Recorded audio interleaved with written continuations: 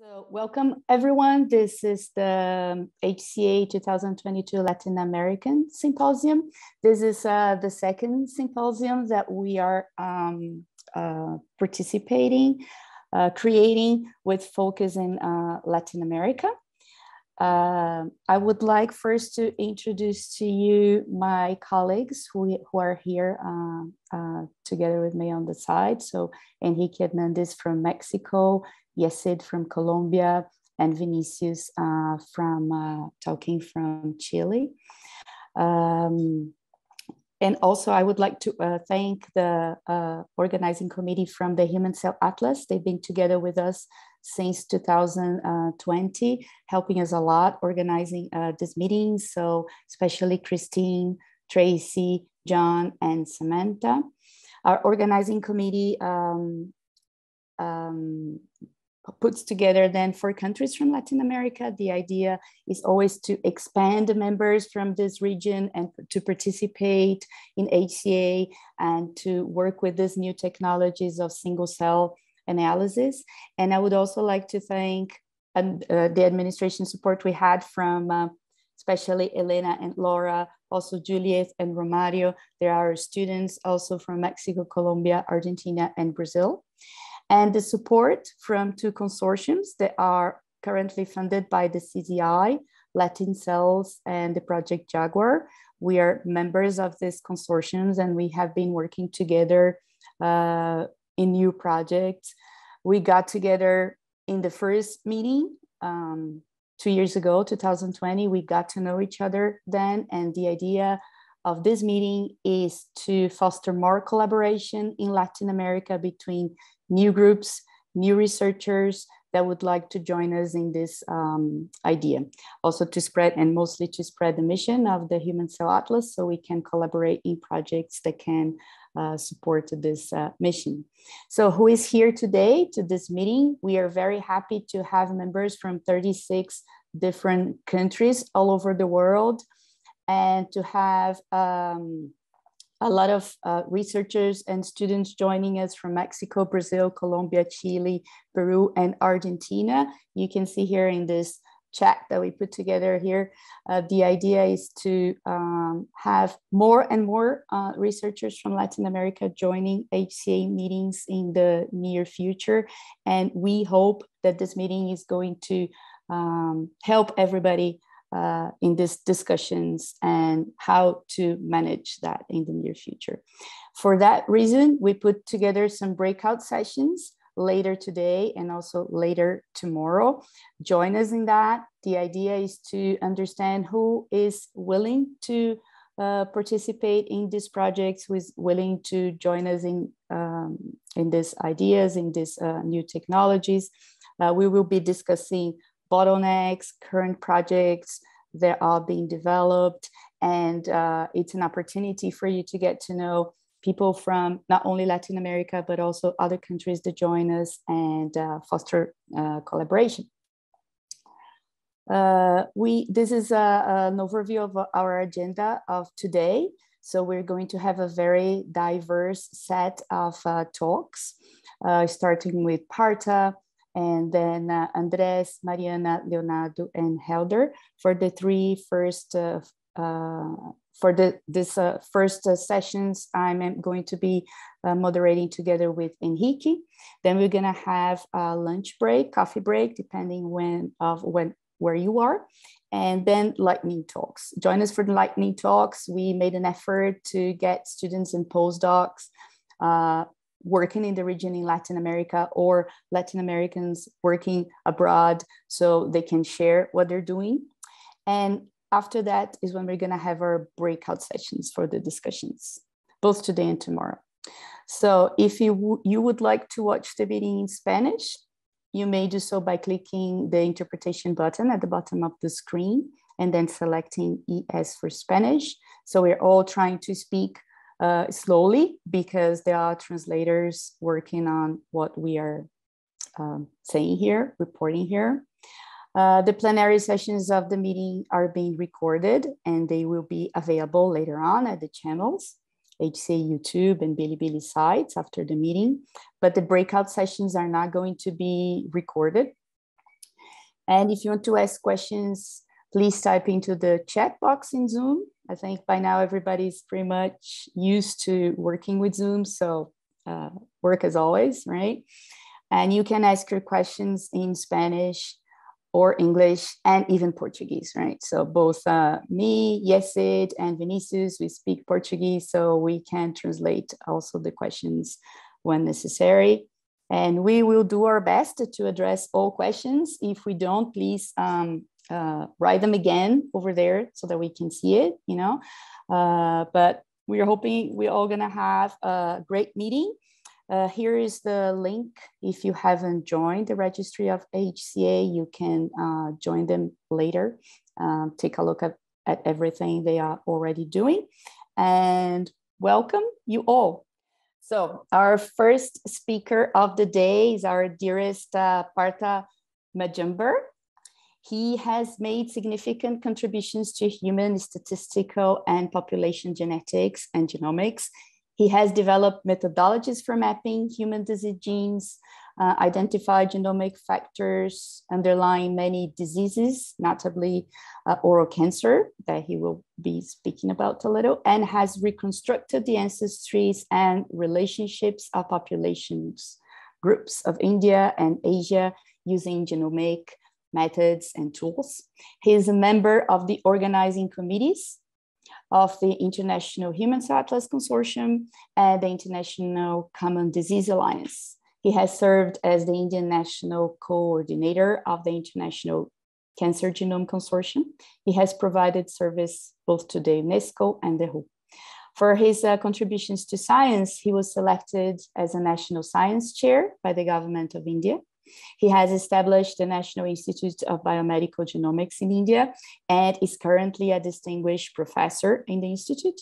He's also an emeritus professor of the Indian Statistical Institute. He's a recipient of the Berkeley Memorial Medal of the Asiatic Society, Biology Prize of the World Academy of Sciences, Golden Jubilee Commemoration Medal of the Indian National Science Academy, among many others. So, Partha, thank you so much for joining us. Thank you, Patricia. That was a very kind introduction. It's indeed a pleasure to be here, and thank you very much for asking me to give this talk. Let me share my screen. I'll try and speak slowly because I understand that interpreters are working behind the screen. So let me first share my screen. All right, so the title of my talk is slightly long. I'm going to talk to you about some of the commitments and activities of the Human Cell Atlas that's meant to promote equity, which is something very important. And an equity working group was formed early on in the HCA. And I'm also going to share with you some results of our work, single-cell transcriptomics work, on a specific disease, which is oral cancer. So one of the clearest messages from genomic studies is that most diseases, or at least many diseases, are much more heterogeneous at the cellular and molecular levels than was originally recognized. And this heterogeneity impacts on clinical outcome of these diseases. That in turn impacts on management of these diseases, response to treatment, and survival of individuals who have these diseases. So heterogeneity impacts on various kinds of outcomes and impacts on management of diseases. We therefore must understand heterogeneity at the molecular level. At this time, for most diseases, uniform therapy is prescribed. That is, the same treatment is prescribed for all patients. And the goal is to be able to risk stratify based on molecular understanding of these various kinds of diseases, to be able to risk stratify the screening and eventually the treatment for these diseases. There will be, if these are risk stratified, there will be reduction of overdiagnosis of these diseases. And then if the treatment is tied to the genomes, then there'll be more personalized interventions for these diseases. All of this, we believe, will save expenditure on treatment and overall increase in the number of years of disease-free survival. So essentially, that's what the Human Cell Atlas is intending to do. But to be able to understand diseases, one needs to understand normal health, because after all, normal health is perturbed in precipitation of these various kinds of diseases, and therefore initial focus or initial emphasis is essentially to understand the normal human body. Precision genomics is what we've been talking about, understanding diseases at the molecular level, tailor-making these kinds of understanding to treatment, therapy, etc. Now, has that actually penetrated into the society? And is it penetrated, and is it significant in some ways to promote health equity? Right now, as we know that health management, health dissemination is not very equitable. And what we believe is that if there is penetration of precision genomics, it will promote health equity. This penetration has not happened yet because the understanding is happening just now, and therefore the penetration will take some time, but the penetration has begun. In terms of precision genomics, currently the pinnacle of precision genomics is the Human Cell Atlas, which essentially tries to understand or define human body cell by cell.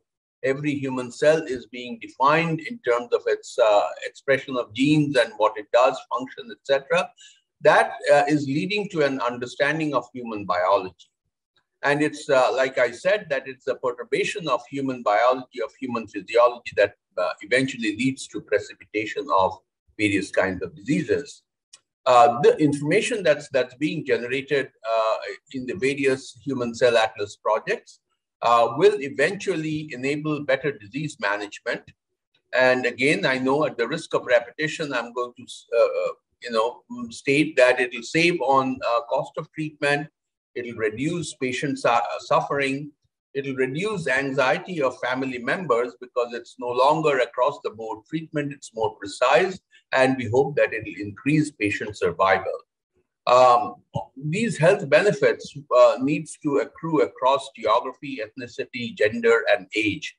And the Human Cell Atlas is actually trying to promote and ensure that, and that's what we believe is equity in this particular sector of human health.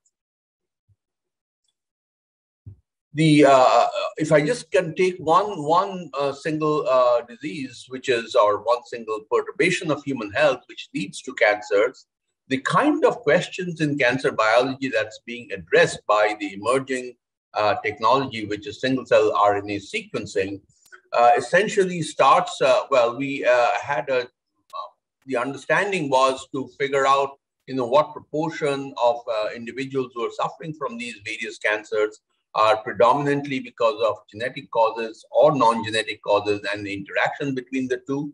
That has been fairly well understood.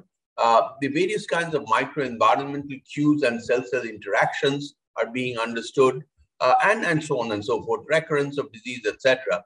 The Human Cell Atlas essentially is trying to understand the cell of origin and developmental pathways in cancer using single-cell methods and using single-cell biological methods. And we really hope that all of this will eventually lead to better understanding of cancer and therefore better management of cancers. But for this to happen, there should not be any failing on diversity. Genomics has failed on diversity during the past many years in the GWAS studies, in the genome-wide association studies. Primarily, that has happened in individuals of European descent. And as we are trying to understand using single-cell technologies, inclusivity is of paramount importance. And that's the reason why the equity working group was established early on in the HCA, and many of us who have been involved with the equity working group are actually trying to promote inclusivity in the working of the Human Cell Atlas. The roadmap of the Human Cell Atlas is that we are looking at various organs of the body, various tissues in organs of the body, and these are not being looked at in one particular group, one particular population group, but it's across ethnicities, genders, ages, and like I said, that we are collecting tissues from various organs, dissociating these tissues into single cells and trying to understand the gene expression, and thereby trying to understand the various kinds of cell types and states in the organs, in the tissues and organs of the human body. That leads to, in order to be able to do that, a lot of experimental and computational methods have had to be developed. These are still being sharpened. There are many new methods that are actually being formulated, both in on the bench as also in the computing lab. All of this, of course, single-cell genomics is expensive, remains expensive still, and therefore many funders have been contacted by the leadership of the HCA, and funders have come forward, and some of the equity dimensions and some of the activities that we are able to undertake is because of because of this understanding of inclusivity by the funders who have actually pitched in money in order to promote equity. HCA is actively promoting equity and is actively taking actions to share knowledge and knowledge of concepts and technologies. And of course, these workshops like this Latin American workshop, this is of course the second workshop. Earlier there was another that was held where these concepts and technologies were discussed.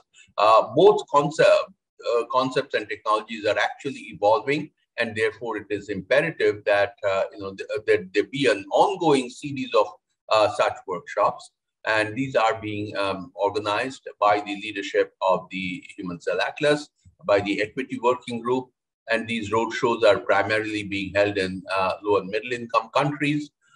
These workshops are or the equity activities are meant to empower scientists from underserved and less endowed countries to participate in the activity in HCA, in the science of HCA. And the idea is to engage them as partners in research and translation, provide them with access to these technologies. These technologies are not easy to access. They are expensive now, and they need a lot of training to be able to use these kinds of technologies to the benefit of biology. So providing access to these technologies, educate, build capacity, and be educated. And the be educated part is also important. It's not like a one-way traffic. Those who are participating in these kinds of activities that promote equity are themselves being educated through these various kinds of workshops and roadshows that we're participating in. HCA is also enabling provision of less expensive and more portable technologies and reagents, preferentially to the LMICs. Like I said, that the reagents and the platforms and the reagents are both expensive. Also, there has been a lot of challenge in terms of doing single cell analysis because of lack of portability. But right now, there are newer technologies that have become available that make these kinds of technologies more portable and more usable. The Human Cell Atlas is actually committed to serve humanity. And that commitment comes in the form of a manuscript that we have developed. The equity and ethics and other active members of the organizing committee, etc., have developed a manuscript. The manuscript is available in open access, but we have submitted the manuscript to BMC Genomics, and it's under review right now. The main points that we have made in this Human Cell Atlas, it is about 10 pages long. The manuscript, essentially what we have committed ourselves to is that members of the HCA are not going to do helicopter science. We've had enough of helicopter science where people from certain nations will descend on certain other nations, take the samples out, and that's the kind of helicopter science that has been practiced in in the past, but right now it will be the focus will be on local needs through local collaboration. So it's not like taking samples out of the country and going elsewhere, analyzing the samples. The main emphasis will be to first understand the local needs and also to empower the local scientists to be able to analyze the samples, to be able to draw inferences, possibly in a collaborative manner, because left to themselves, these are difficult technologies to use, and therefore these are best done in a collaborative mode, but best done locally as well, and that's the way that equity is promoted. The membership of the Human Cell Atlas is open to scientists globally. It's a very open organization. So anybody who wants to become a member of the HCA can easily become by just registering. And membership also allows, first of all, exchange of ideas, exchange of protocols and concepts. So it's a good idea to actually become a member of the Human Cell Atlas if one is interested in biology. The third point that we have made is that we need to embrace, consult, and work under the leadership of local scientists.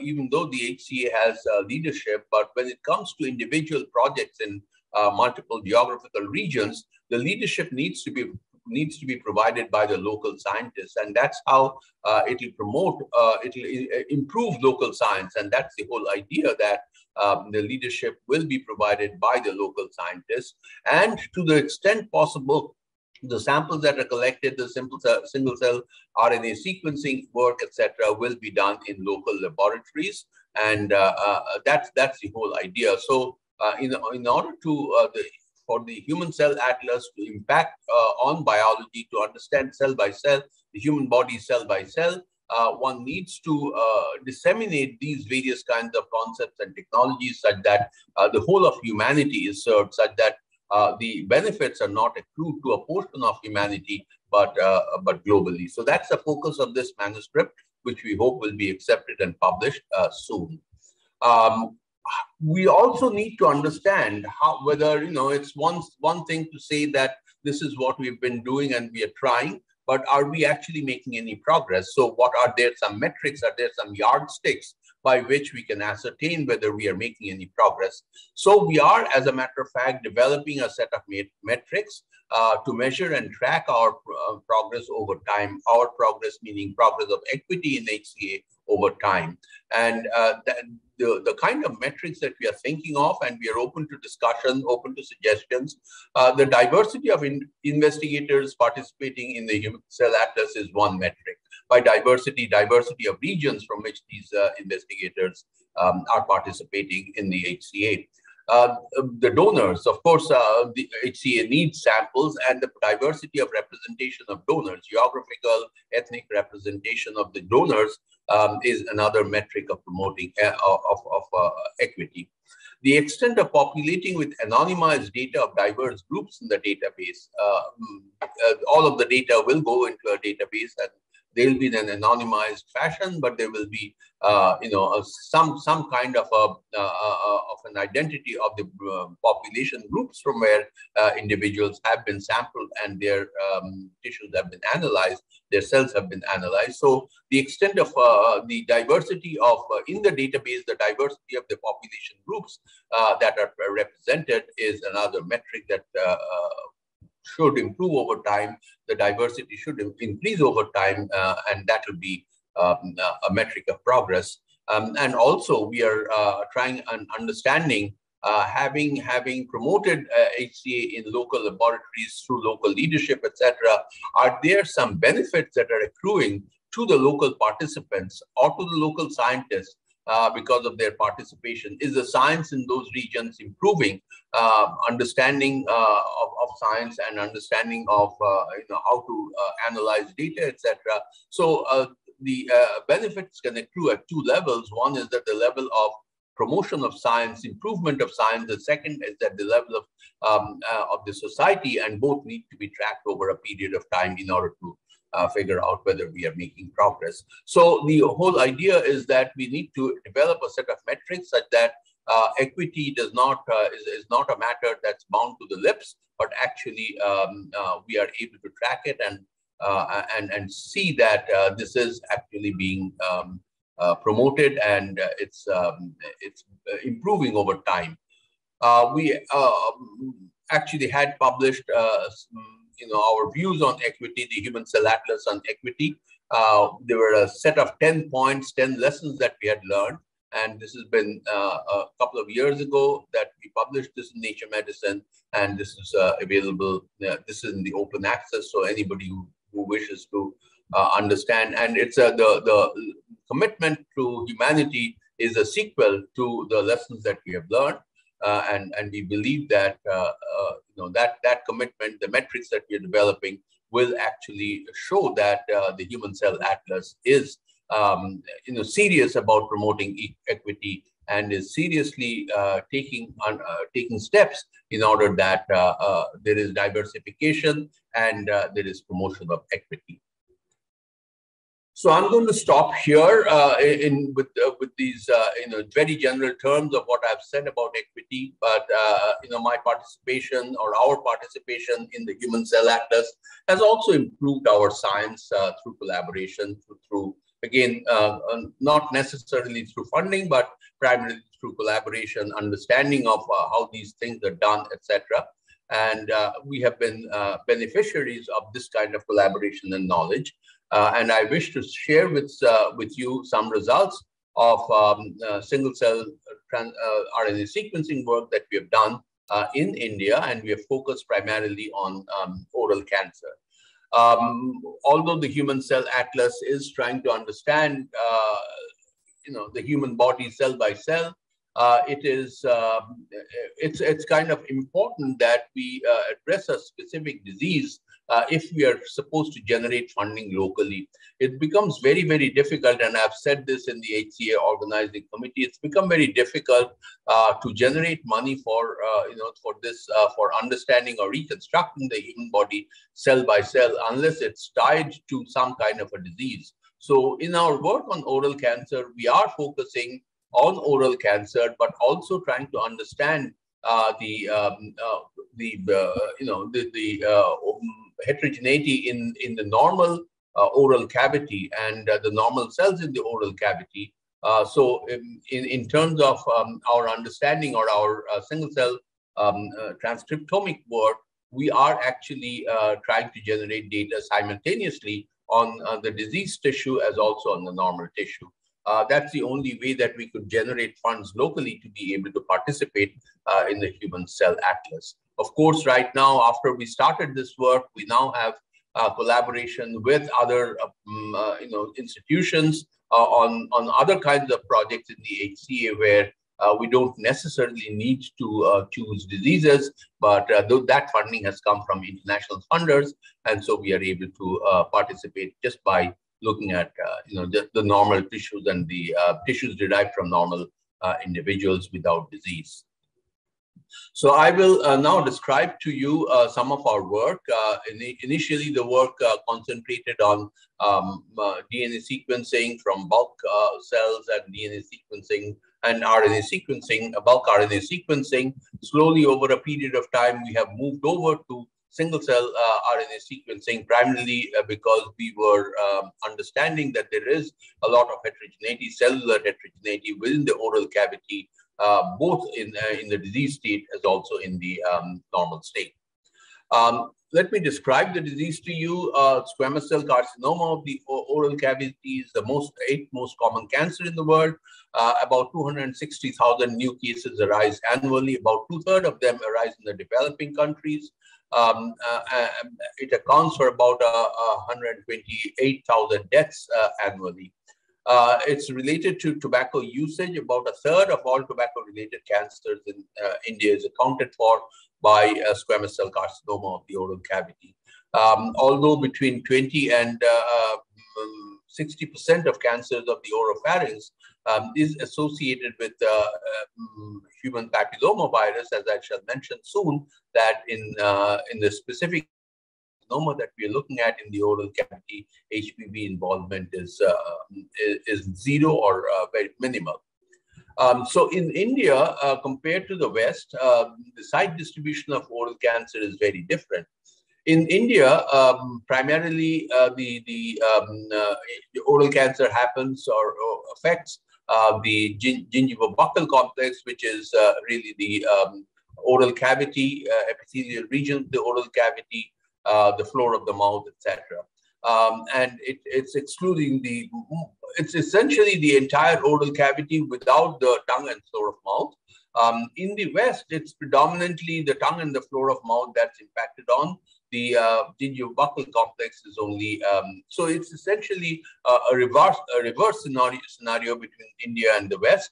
And also, if you look at the nature of usage of tobacco, which is very strongly linked with oral cancer, in India, it's predominantly tobacco chewing, while in the West, it's predominantly tobacco smoking. Whether this can account for this reversal in epidemiology or of the region of the oral cavity where there is which is affected, we do not know. But this is also something very interesting, that the nature of usage of tobacco is quite different in India compared to the West.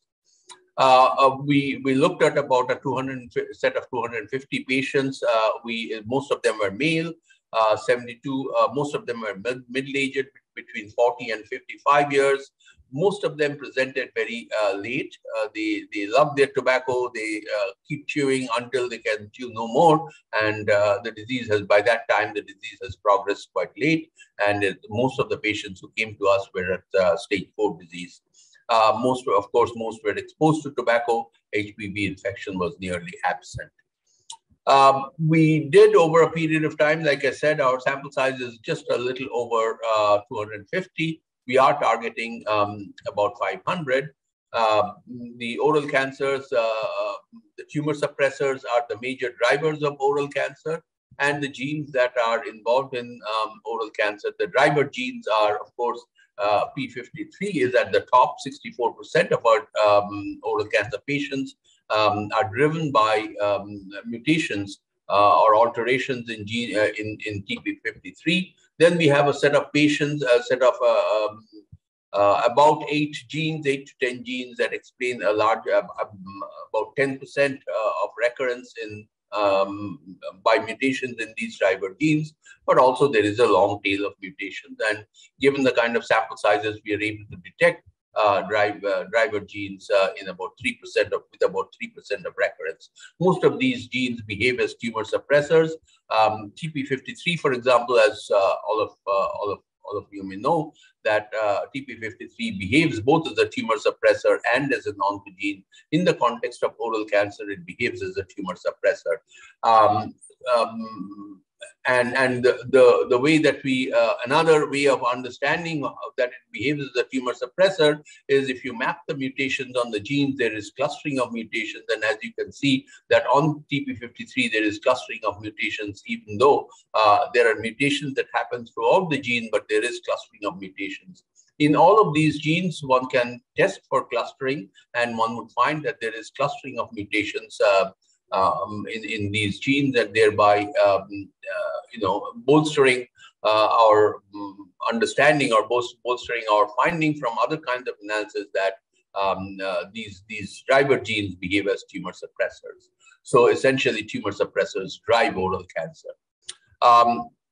We also can look at heterogeneity in patient survival, and what one finds is that the patients are actually grouped by, primarily 3 genes that drive these clusters or clustered these patients. One's a P53 cluster, the other is FAT1 with or without mutations in caspase 8, and the other is a heterogeneous group of driver genes or alterations in the heterogeneous driver genes that form the 3rd cluster. If we look at survival of these various branches of each of these clusters, the survival probabilities are quite different, are statistically significantly different, which essentially means that it is important for us to understand what kind of genomic alterations have taken place in these patients, such that one can actually figure out that make a prediction of the survival probability of these patients by knowing the molecular defect that has happened in these patients. So again, we've done some cell line experiments to understand what happens when there are alterations in these various driver genes. The recurrence frequency distribution of driver genes has a long tail, as you can see. There are many mutations in genes that occur in less than 2% of the patients. And this long tail essentially means that there is a lot of heterogeneity in mutational profiles or mutational background of patients. Incidentally, these are mutations that are driver mutations, and we are not talking about passenger mutations at all. So these are mutations in driver genes that has a long tail. So essentially what it means is that there is a lot of heterogeneity, and this heterogeneity now needs to be dissected even better. And what we realized is that if we take if we look at mutational profiles of each patient, they are quite different. And so what we next want to do is to look at tumors taken from patients and look at the cellular composition of the tumors and understand the diversity of cell types, and thereby understand how much of heterogeneity is there in the tumors. This heterogeneity, of course, we know leads to variation in tumor growth that impacts on therapy, response, metastasis, and probability of recurrence. The heterogeneity also influences interpatient variability in survival and treatment. So it's important that we felt that it was important or a natural consequence of the findings from our bulk DNA and RNA sequencing work was to now move into characterization of cell types and cell states in each of these tumors. And so we naturally moved into single cell RNA sequencing work.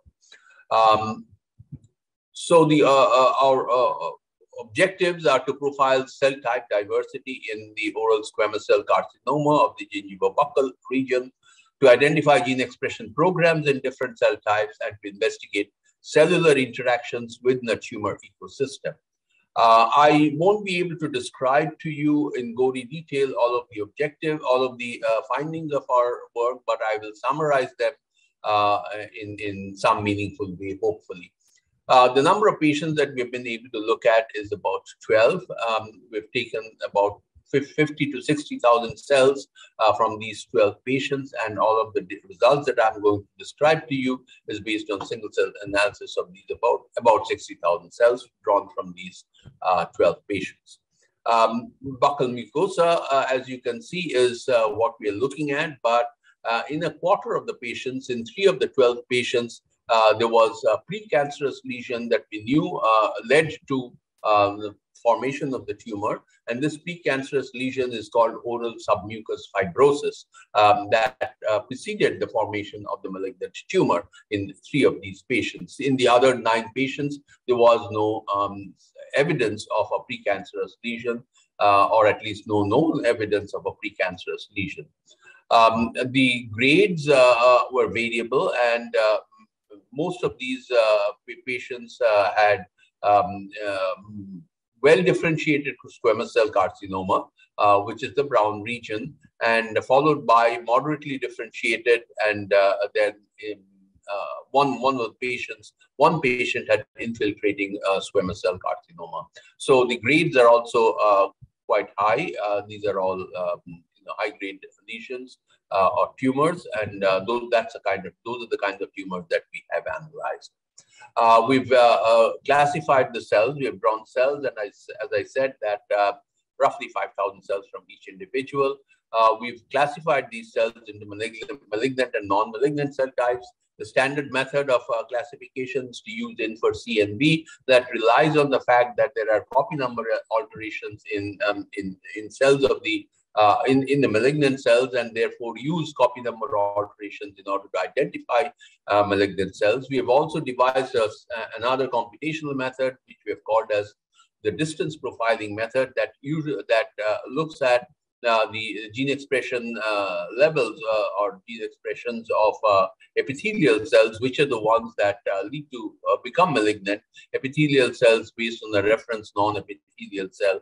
And based on these distances, so this is on the x-axis are the distances, on the y-axis are the number of cells at that particular distance. And as you can see that there is a clear antimode, and on the right side of this antimode are the ones that are quite distant from non-malignant, non-epithelial cells, those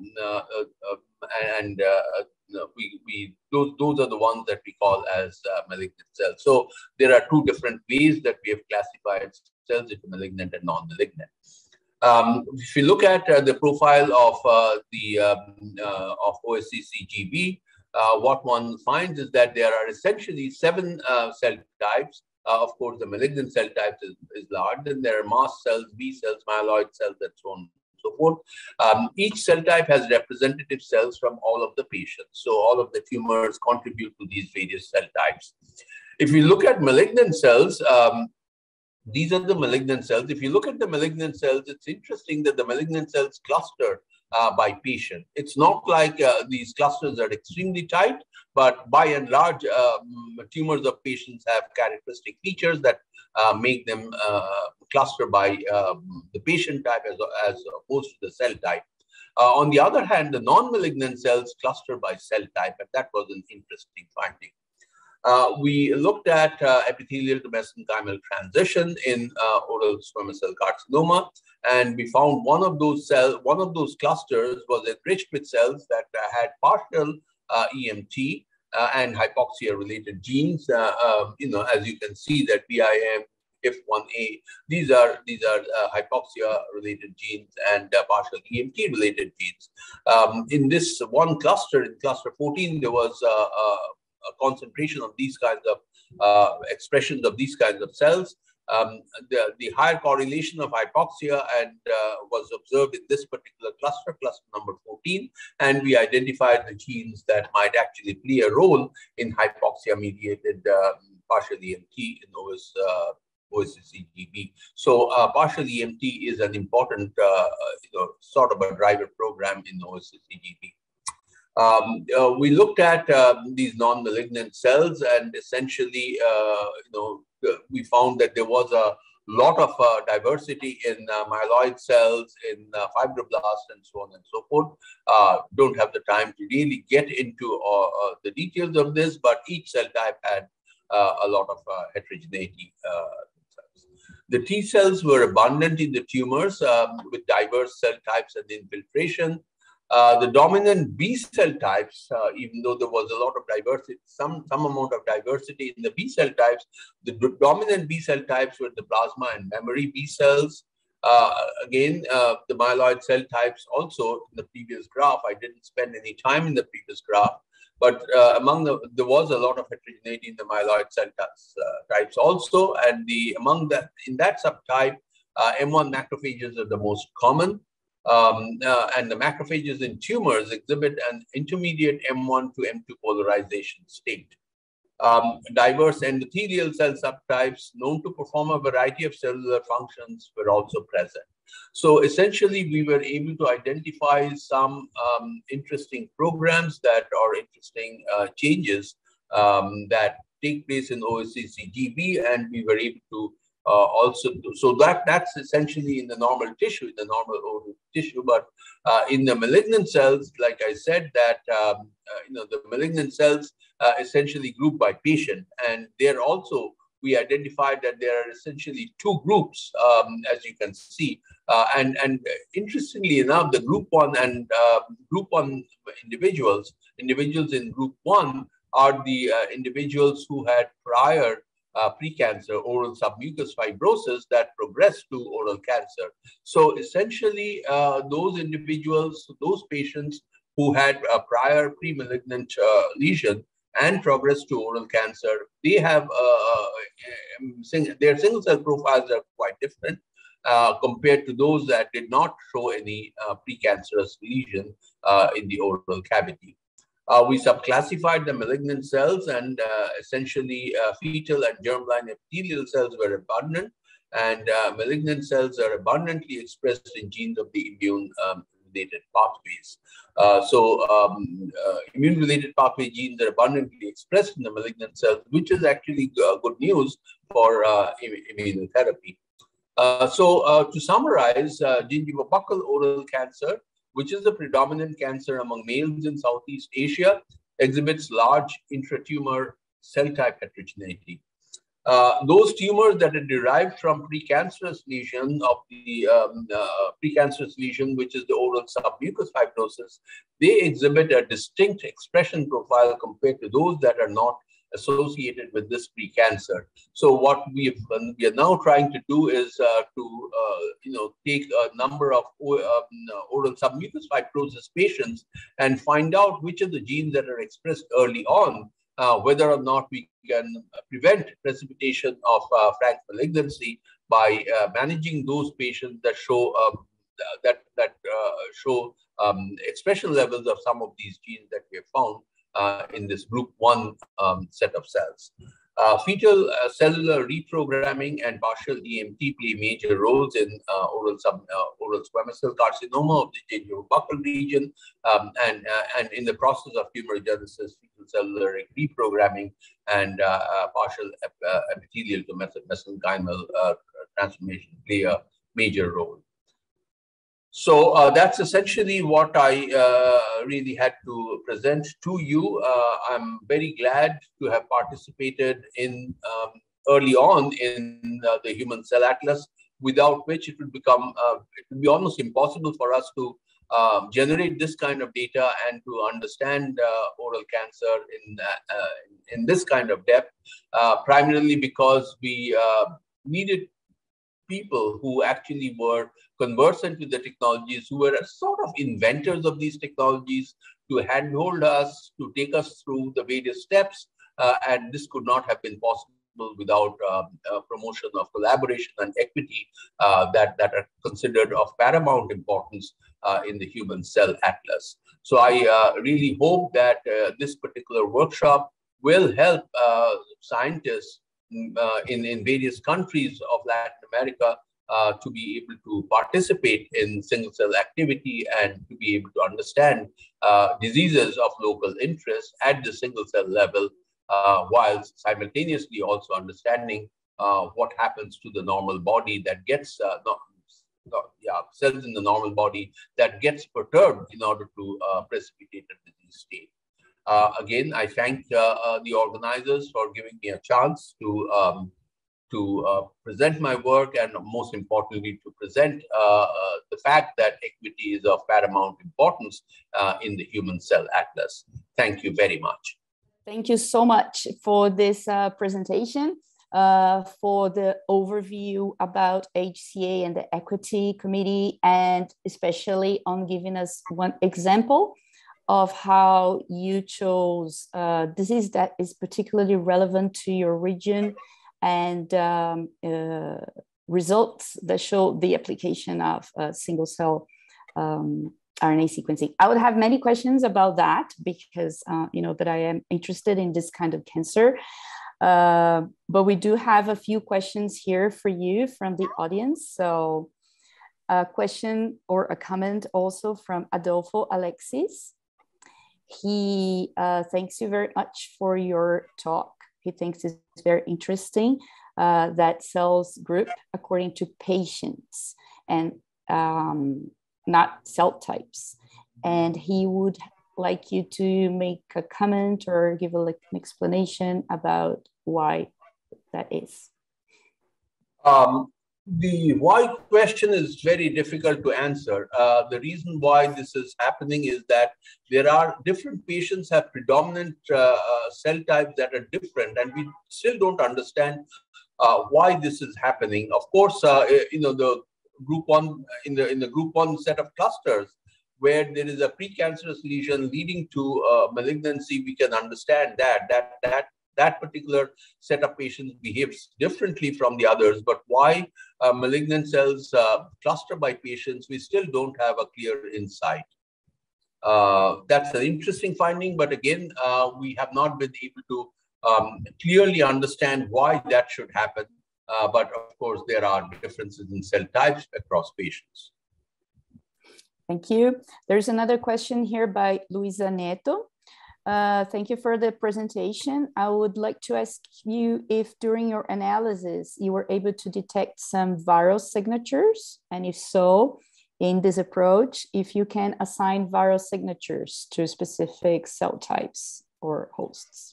We still haven't analyzed the single cell data for viral signatures, but the most prominent virus that is associated with oropharyngeal cancers is the human papilloma virus. We have not, in our bulk analysis, we had specifically looked for human papilloma virus and we did not find. We do plan to look at the single cell data and try and understand whether we find viral signatures there. We haven't done that analysis yet. We do plan to do that analysis. Right. And we are running short in time here, but I would like you to, as a final remark, give us some advice about how to go about our Latin American network. We have many similarities with the Asian one. Regarding the diversity of culture and countries that are joining, also our financial questions and how to engage with this technology. So if you can give us a piece of advice based on your experience. So I don't have really any advice, but I can share one or two bullet points of my experience. The first thing that I experienced is what I told you right in the beginning, that if we are to generate funding from our own countries, we have to couch it in some disease terms. Just saying that we are trying to reconstruct the normal body funding agencies, at least in India, did not come forward. It was almost impossible for us to generate funds. The second, that I would say is that initially it will be 1 or 2 labs that will participate. And once you publish a manuscript or 2 describing some kind of a disease or some kind of a problem, solving some kind of a problem of local interest, then other labs will join. Initially, there will be a lot of hesitation, primarily because this kind of work is not easy, and one will encounter a large number of failures. Even dissociating a tissue to single cells is not something that's easy. The third, I would say, is that build networks globally, not just regionally but also globally. And this global networking has actually helped us. So far as I'm concerned, my global network was before I initiated or became a part of the HCA Asia network. Of course, the global network was formed even before the HCA Asia network, but I joined the Asia network. By the time I joined the Asia network, I had good collaboration or good relationship with the global partners who now constitute the leadership of the HCA. So these would be the kinds of steps that one might take. And once you collaborate with global partners, global funding also becomes easy because then, of course, the global funders know that your data are going to be deposited in global databases with that are open access and people around the world can benefit. While in regional terms, global funders are not so forthcoming, primarily because they are unsure that your data will be accessible by people in other parts of the world.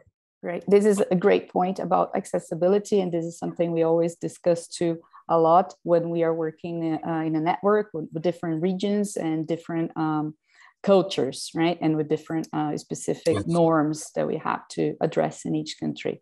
This is also a very important point of discussion over here. Unfortunately, we have to go because of our time constraints.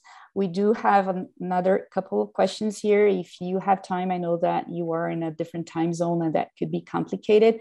Maybe you could address them in the chat. But anyway, Partha, thank you so much for taking the time to join us, and your insights were very, very, very, very valuable to us, and in particular, the idea of addressing regional problems first, which will interest our local funders. This is something that we all have to keep in mind. Thank you so much. Thank you, Patty. Thank you for inviting me. So I'm going to introduce our next speaker of this session. So Dr. Andrés Moreno Estrada, he's a Mexican population geneticist interested in human genetic diversity and its implications in population history and medical genomics. He's a medical doctor by training from the University of Guadalajara. He pursued a PhD in evolutionary genetics in Barcelona, where he was trained in human population genetics and worked on the analysis of genetic variation in candidate genes under positive selection of the human lineage. Dr. Moreno was a postdoctoral fellow at Cornell University and Stanford University School of Medicine, and he later became a research associate of the genetics department at Stanford University until 2014. For his work in Latin America, he was awarded the George Rosenkranz Prize for Healthcare Research in Developing Countries in 2012. His work integrates genomics, anthropology, and evolution in projects involving large collections of underrepresented populations, particularly from indigenous communities across the Americas and the Pacific. He authored the most detailed work so far of the genetic structure of the Mexican population, including the first genomic characterization of 20 diverse indigenous groups throughout Mexico, as well as numerous genomic studies in South America and Polynesia. He also studied the genetic impact of transatlantic African migrations in the Caribbean and transpacific Asian migrations into Mexico during colonial times. Since 2015, Professor Moreno is the principal investigator at the Human Evolutionary Genomics Lab at the National Laboratory of Genomics for Biodiversity in Mexico. He's also the co-founder of the Latin American Alliance for Genomic Diversity and member of the Executive Committee of the International Common Disease Alliance, ICDA. Thank you so much, Andrés, for joining us here today. Thank you very much, Patty, for the introduction, and especially to all the organizers for the invitation. It's really a great pleasure to be here. Literally, I couldn't be more thrilled about the success of the culmination of making this happen. I think this event, it's important for Latin America. It's great to show these ties also with HCA as a global project. So yeah, pleasure to be here.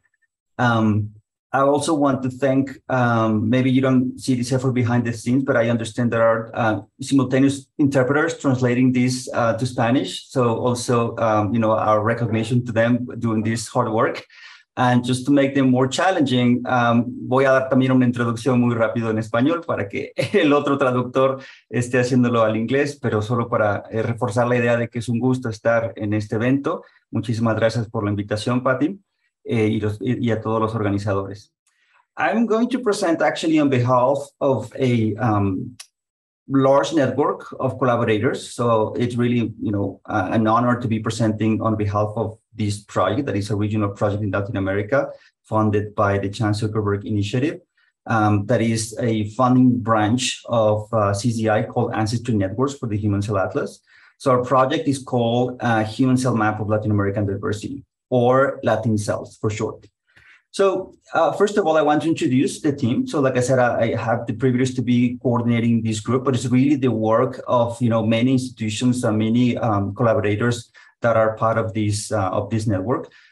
You can see here that it involves 6 different countries. So from Mexico, myself, together with Carlos Ortiz, Daniela Robles, we have collaborators from Colombia, Dr. Barreto, from Peru, Carla Gallo, from Chile, Vinicius Maracaya, who is also co-organizing this event, Ricardo Verdugo, also from Chile, and also from Brazil, we have 2 Patricias, Patricia Severino and Patricia Severino, as well as another collaborator based in the clinic, the Mayo Clinic in Florida, working with Latino communities in the US. So that's kind of the brief summary of who we are. And then I would like also to highlight some of the characteristics of our team, because I think it also stands out a little bit in the usual composition of projects that have been awarded by CCI to support the HCA. And I would highlight first of all, one of the characteristics that I think is unique is that we are 100% Latin team working and studying Latin American population, which is also quite unusual, as you have seen also this bias in diversity composition of research teams. So we are very proud about that. Also, the fact that all the institutions involved in receiving funding and managing all the resources of the project are also 100% in Latin American countries. So I think that's also an unprecedented thing. I think our project is the only one where the coordinating institution is based outside what we know as the global north, mostly the US, Europe, and other high income countries, which I think it's also setting a positive precedent to try to shift the leadership towards the region where we're interested in working with populations that have not been represented before. So it's not only about including them in the research, but also bringing the resources locally to the institutions that are right next to those communities to do this kind of work. So I hope this project will set a precedent towards more support in Latin America.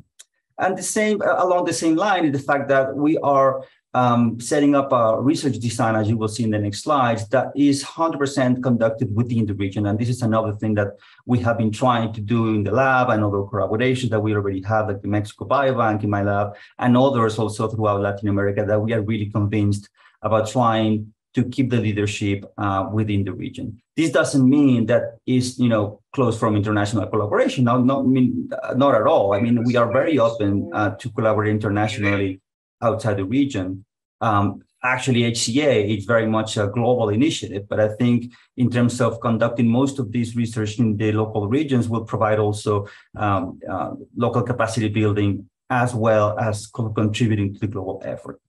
So I already mentioned the team, and as you can see here, the faces and affiliations, I want just to highlight that, together we represent different expertises, which also was kind of a requirement from CZI to have teams that have at least 3 major areas represented, which are community engagement and sampling. And several of us in the team have previous experience in working with a lot of indigenous and Latin American communities throughout the region. This implies, protocols and experimental expertise in processing samples in cellular biology and several molecular biology labs that are locally established already, like in Peru, in Brazil, in Chile, Mexico, and so on, as well as the ability to be capable to analyze the data that comes out of that. And particularly because single cell is such a novel technology, it's also kind of an unusual configuration to really have local experts that have already experience in this. And we have several of them, like Vinicius, Carlos, Daniela, that have been really working already with this kind of gene expression data. And as well, we have experience, and this is another big commitment of the project, of training also our students and our local research communities. And I think this very symposium is a great example of doing so.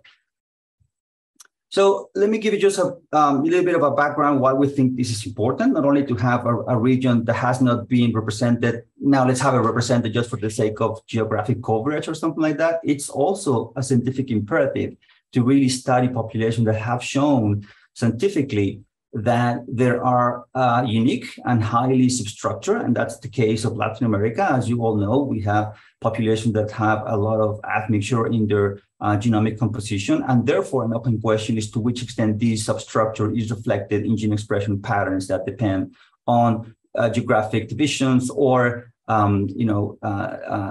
ethnic differences between populations and affiliations of all different variables that we can explore.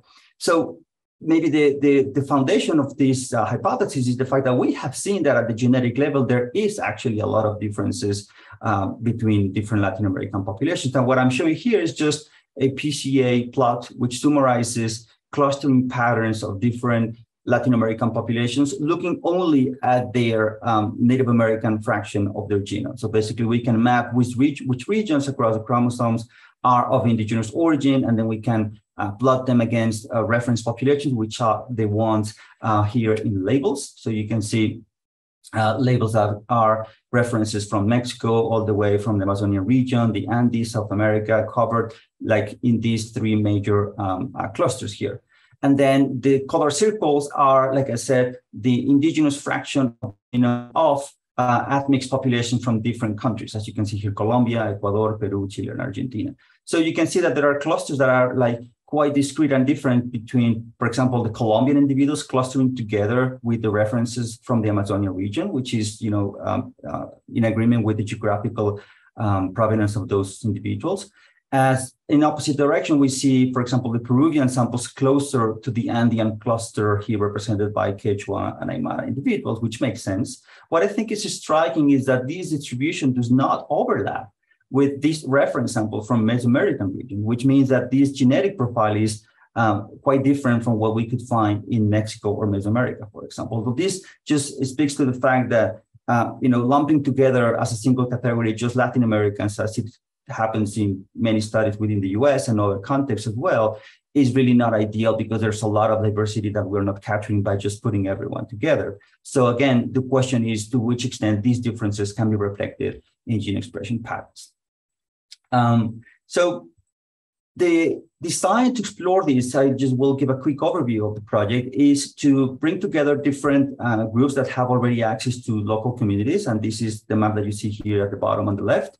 And this includes both rural and urban areas, which therefore will be including indigenous and ethnic populations. And the whole design involves not only collecting locally, but also processing at least in 3 local hubs that we call processing hubs, so that we bring the capacity of doing all the steps of the research within the region. Like I said, at least we have 3 processing locations that are Mexico, Chile, and Brazil. And then once libraries have been prepared locally in these hubs, they will be also sent for sequencing within the region. So far, that capacity is being offered by the Brazilian site with Patricia Severino at the Einstein Hospital in Sao Paulo. And then together with this, we are not only going to directly sequence samples collected, but also taking samples for DNA extraction and therefore genotyping for ancestry estimation. And I will explain that in a bit. So once we have these 2 types of data, we will be doing joint analysis across the different analysis hubs as well in the network. And then this return back to, presenting results and training people and students throughout the analysis of this data set. Importantly, it's not only, didn't mention, sorry, that these will be mostly based in a cellular map of PBMC cells, so taken from blood samples. And the reason for that is, of course, it's the most accessible and easiest sample to collect, but at the same time, to try to cover as many geographic regions as possible, and with blood is the one that is most feasible. But at the same time, we're going to expand the project towards other tissues, including solid tissue that we have access to through other cohort recruitments in the network. And particularly one that will be included from the outset right now is gallbladder, which is important because particularly in Chile, there's a documented correlation between the Mapuche ancestry and the risk for gallbladder cancer. So this is a plot that I'm showing here on the right, where you can see that the higher Mapuche ancestry here correlates with higher risk of gallbladder cancer. And this is specific to that ancestry because you can see the opposite when you see Chilean individuals, the same region with Aymara ancestry, they do not have the same correlation with risk. So we think that by mapping the cellular map of what the gene expression pattern in gallbladder samples in individuals of Mapuche and non-Mapuche ancestry will be a very valuable reference map for future disease studies in this disorder. So just to summarize the 3 major aims that we have in the project, I already mentioned constructing this map for RNA profiling of immune cells across Latin American populations. And again, this will be done through blood sample collections. Second of all, will be to create these new bionetworks. So far has not been represented in the HCA project, a bionetwork focused on gallbladder. So that will be a new addition. And like I mentioned, it will involve collecting blood samples from Aymara and Mapuche ethnic groups in Chile. Also, we will create a Latin American community portal, which will be online site where people will be able to log in and visualize the data that we've been producing, but also being able to conduct analysis even within the portal, and will serve as a channel also for training and future data sharing as well. So here at the top, I'm just showing a quick workflow of what I just said, which is having these 2 parallel flows of data collections. On one side, PBMCs from blood, on the other one side, frozen samples from gallbladder. And they follow a common path all the way until the end, which is, on-site sample processing and then biobanking. Once we genotype the samples, we select those that are more suitable for library prep. And this depends on just double checking the ancestry that can represent best, diverse groups within the region. And then once libraries are prepped, then blood samples go for single cell sequencing, and then frozen gallbladder solid tissue go for single nuclei RNA sequencing instead of single cell, just because these cannot be conducted in fresh samples because they come from frozen specimens. They will be analyzing through single nuclei, which has a little bit of less resolution than single cell, but I think as a first map, it's still very informative. And then all this goes through bioinformatic analysis using this tool that have been developed also by members of our group to analyze gene expression data. So what we have accomplished so far, well, this is a project that actually is just starting. So we don't have yet results from our own data because this is just literally awarded at the end of last year. So we were, starting from scratch. This implies a whole new design of protocols and approvals. So first of all, the very first thing we gave priority to is to get our protocol approved by local IRB. And this is something we already have. So we have the IRB approval from the ethics committee.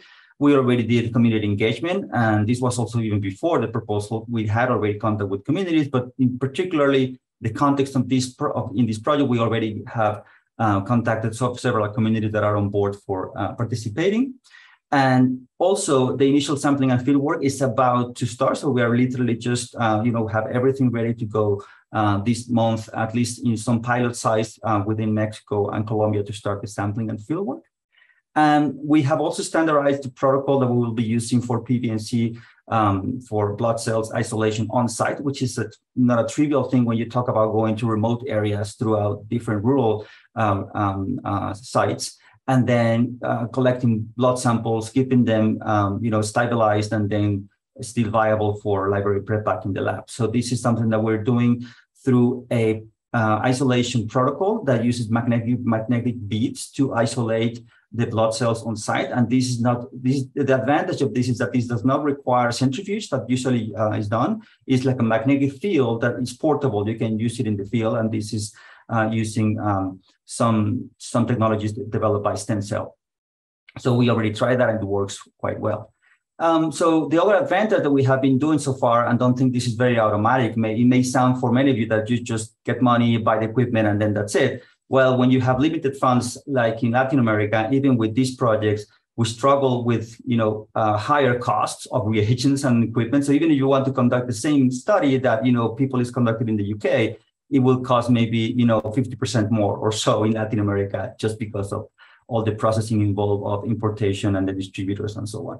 So I'm not necessarily saying this is a negative thing, but that's a challenge that has to be overcome. And we have done this year, I think, a positive achievement in terms of negotiating with 10x Genomics, the fact that throughout this project, we will be getting the possibility to equip 3 sites with the instrument that does the library preparation, which is the Chromium X instrument from 10x. And within the project, we will be equipping at least 3 sites like Mexico, Chile, and Brazil, like I said, our processing hubs. So again, this is a good achievement that involves a lot of negotiation also between the distributors, the manufacturer.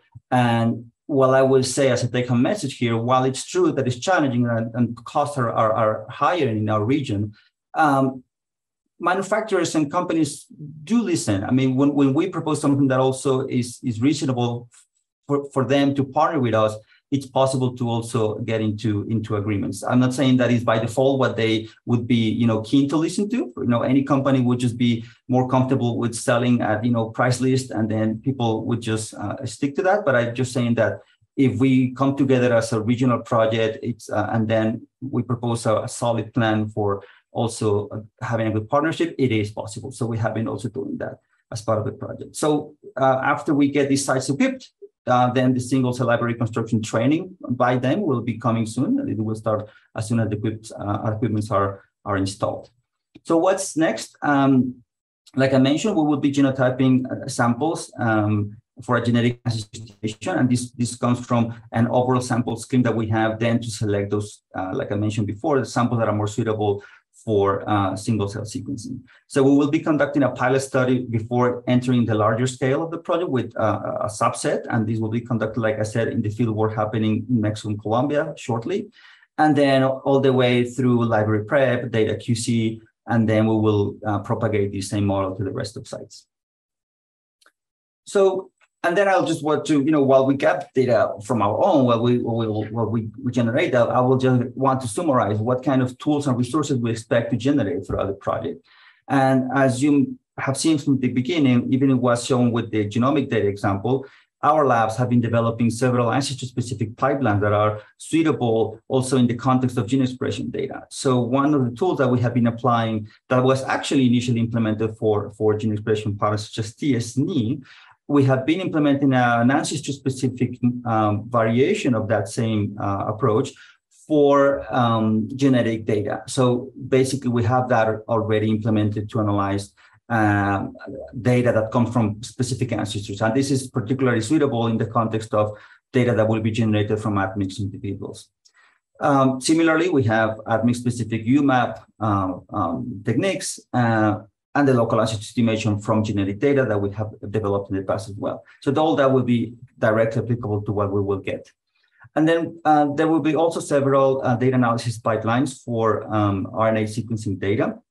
And this includes also methods developed by members of our group, like the index identification methods that have been developed to increase the sensitivity to identify cell populations. And this is algorithms that have been developed recently, mostly in other systems, but can be also transferred for human data of gene expression. Other tools also that can allow us to analyze co-expression modules, like the SEMI tool, also developed by the group. And this will be pipeline that will be available also through our portal, but as well for the whole HCA community.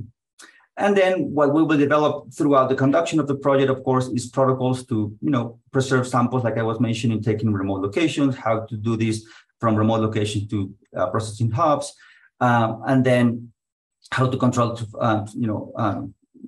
for batch effects, because we will be producing data in different sites. It will be important to have also some protocol for harmonization of the surveys that will be applied not only within our network, which will be, of course, the same across sites, but also across other ancestry networks in the HCA. And this is another active discussion that we have with the CCI team, as other projects have been doing similar work in other regions. And again, protocols to do tissue preparation for the gallbladder network.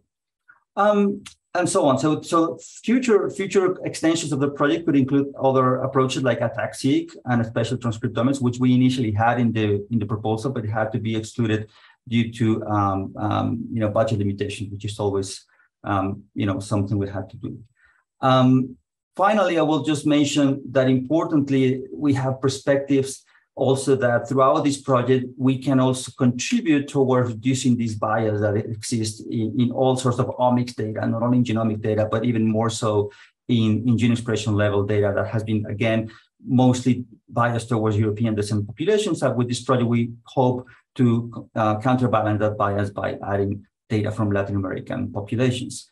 Also, not only the data, as this was mentioned also at the beginning, that we hope to improve also the diversity of researchers spearheading and leading these efforts on our own populations. And also the fact that the technology is just so novel as well, even worldwide, that in Latin America, there are very few places where this capacity will be available. So by conducting this project, we hope to have this capacity installed, not only for this project, but for future coming efforts, and the technology will be there, and they will be easier also for other proposals that, maybe with even smaller scale funding could be just ready to be used, this technology, because that expense will be already done. And lastly, of course, the training, which is, like I said, this very symposium is already helping with that, but we hope to have workshops, not only, in person or virtual, also in local languages, including, all these tools that we'll be concentrating in our portal to facilitate data sharing, accessibility, and inclusion. So this is, again, just giving examples of places in our network that already have that capacity, like the genotyping facility in the lab that I'm leading here in Mexico, or the sequencing that is also, very much up to date in the Brazilian site at the Einstein Hospital in Sao Paulo, and many other places. Actually, Chile has also the capacity to do the sequencing and genotyping and analysis. So I keep saying that the region is ready for larger scale efforts, and I think this is one of them, and I'm happy that it's becoming a reality. And I look forward to maybe, talk about results next year if I'm being invited again to talk about what we are finding. So thank you very much. Thank you so much, Andrés, for this great overview of the project, Latin Cells. I would like to highlight something that you commented on the diversity of our group and how it brings together different cultures and countries, and that many of us have never met in person. So I think that this is an important thing to say too, the value of these kinds of meetings and the discussions that come right after them, and we were able to put all this together based on trust, right, and local capabilities. It was a great talk on that. We do have a question here on the chat, so I'd like to address that before we talk a little bit more. We kind of have a little time for discussions today.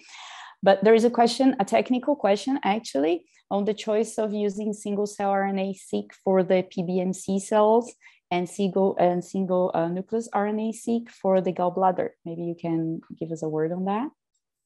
Sure. I think I mentioned it briefly, but basically, it's better, of course, to conduct this kind of experiments in fresh samples. That's how you get the better resolution from the single cell isolation. So that can be conducted in any tissue potentially, but definitely with blood samples is easier because on site you can literally isolate, and this is what I was mentioning about the magnetic field approach we will be using, so that the samples on site are isolated and then kept frozen and then transported snap frozen until you get to a lab where you can actually construct the library. And that's feasible with the blood for sure. So with gallbladder, we will need to implement new strategy to do the same. And to be safer, we think that samples taken during surgeries, for example, they will be like prophylactic surgeries in people that are at higher risk of gallbladder stones, and that's the approach that we will be following. Those samples will be taken most likely during surgery, so and they will be snap frozen as well.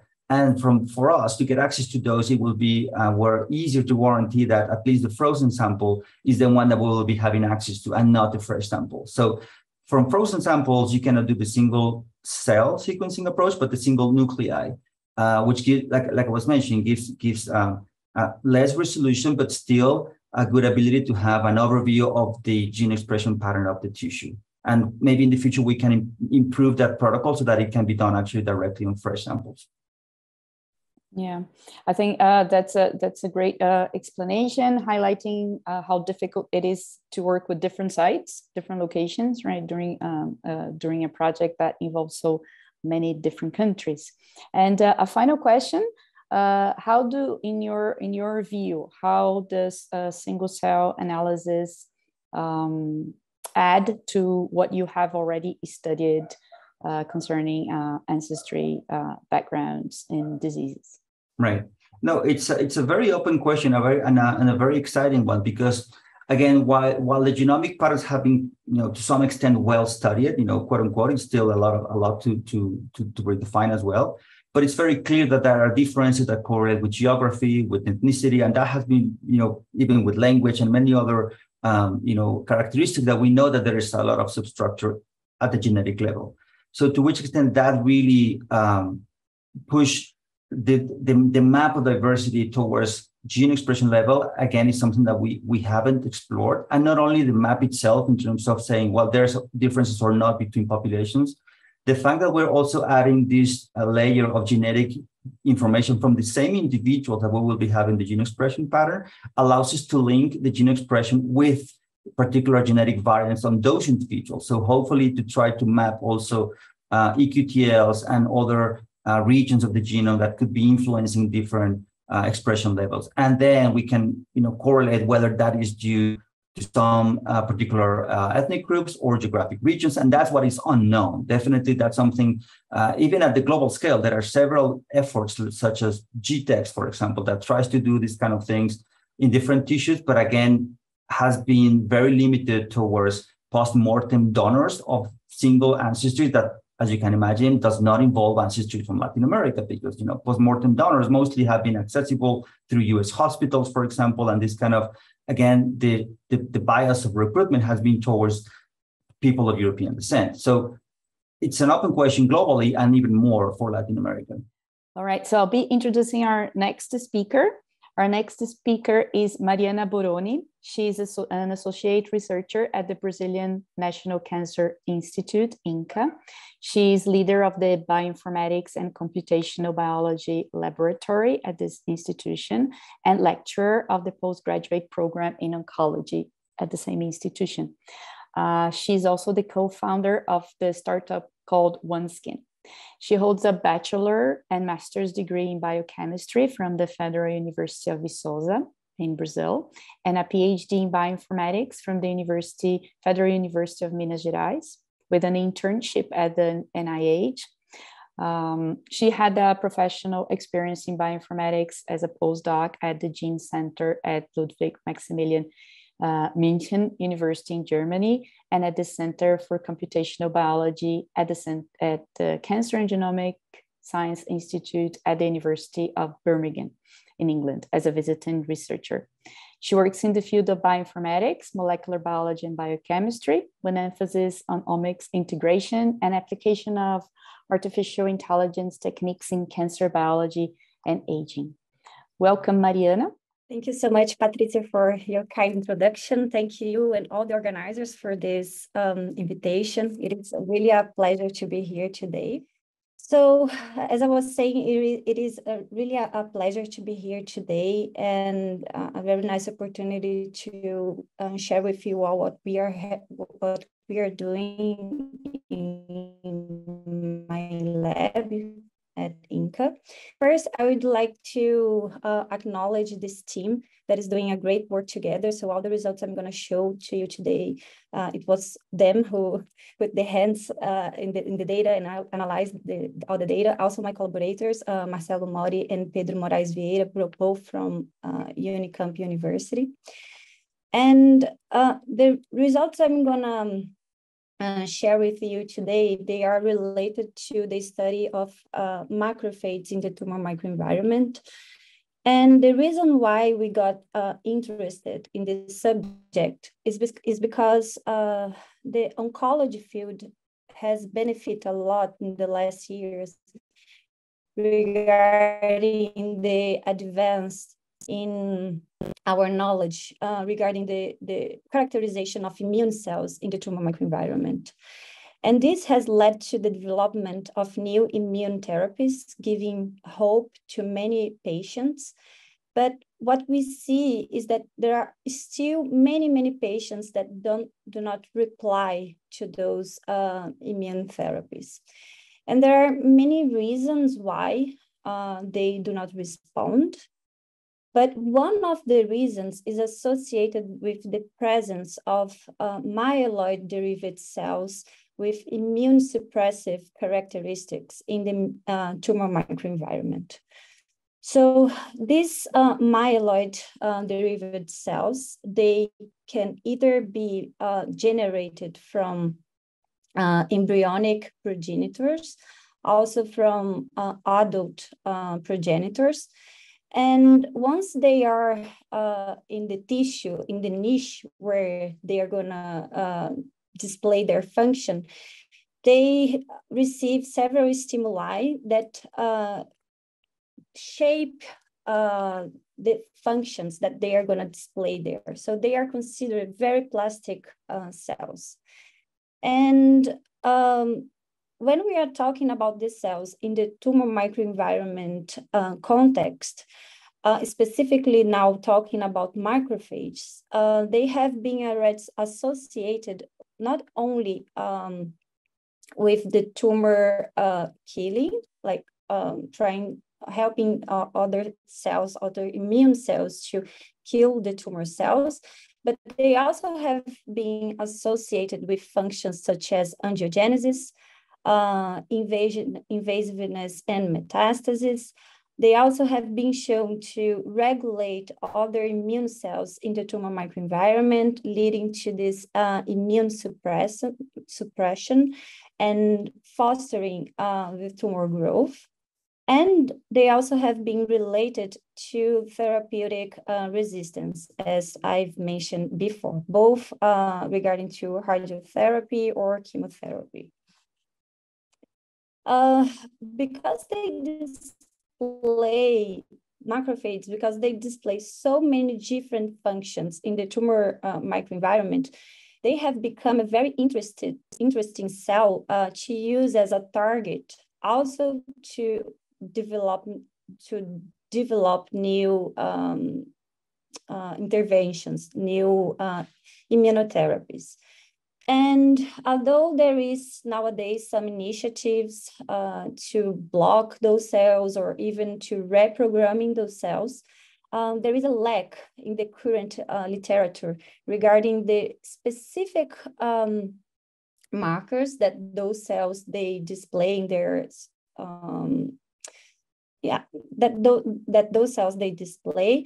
And also there is a lack of our knowledge to understand how those cells specifically, what are their specific roles in the tumor microenvironment. So to try to tackle this issue, our group decided to study those cells in the tumor microenvironment. And the strategy that we used was to retrieve public available data. So we were able to retrieve data from 7 different solid tumors. We also used some normal samples from the same tissue of orange. And those data sets, they comprise data that came from 142 donors and comprising more than 400,000 cells.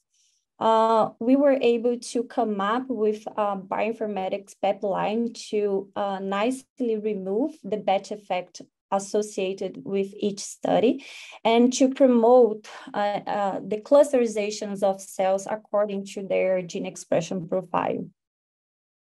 So by doing this, we were able to get this nice collection of cells that came from 13 studies. And as you can see here, those data sets, they were also generated using different technologies, these 3 technologies that that are depicted here in this image. And you can also see that this pipeline was able to remove even the batch effect associated not only with the studies, but also with the different technologies. So after clusterizing up all those cells, we identified the main cell types in each cluster. And as you can see here, the largest group of cells in the tumor microenvironment were the T cells. And the second one was the myeloid-derived cells subpopulations that are depicted here. Regarding those cells, we were able to identify the neutrophils, also mast cells, monocytes, dendritic cells, and the macrophages, using mainly the canonical markers that I'm showing here. Because of time today, I'm gonna only talk about the macrophages subpopulations characterization. And those subpopulations, they were the largest one among the myeloid-derived cells. And we were able to identify one group of cells that were displaying markers of residence, such as 4R2 and PLTP here. But we were also able to identify a large group here in purple that was expressing some markers related to monocytes. We call those cells as recruited macrophages. But very interesting, we were able to identify this small group of cells that were displaying both residence and recruiting markers. We call those cells as resident-like macrophages. As expected, most of the tumor samples, they were enriched in recruited cells, but this was not the case for either melanoma tumors, as you can see here, and also for uveal melanoma tumors, where most than 50% of cells of macrophages there, they have this resident tissue origin, let's say.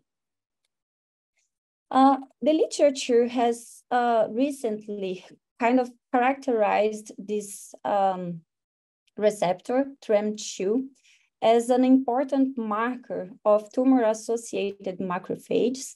And they also have shown that cells expressing this marker, they have this immunosuppressive active, leading to lymphocyte exhaustion.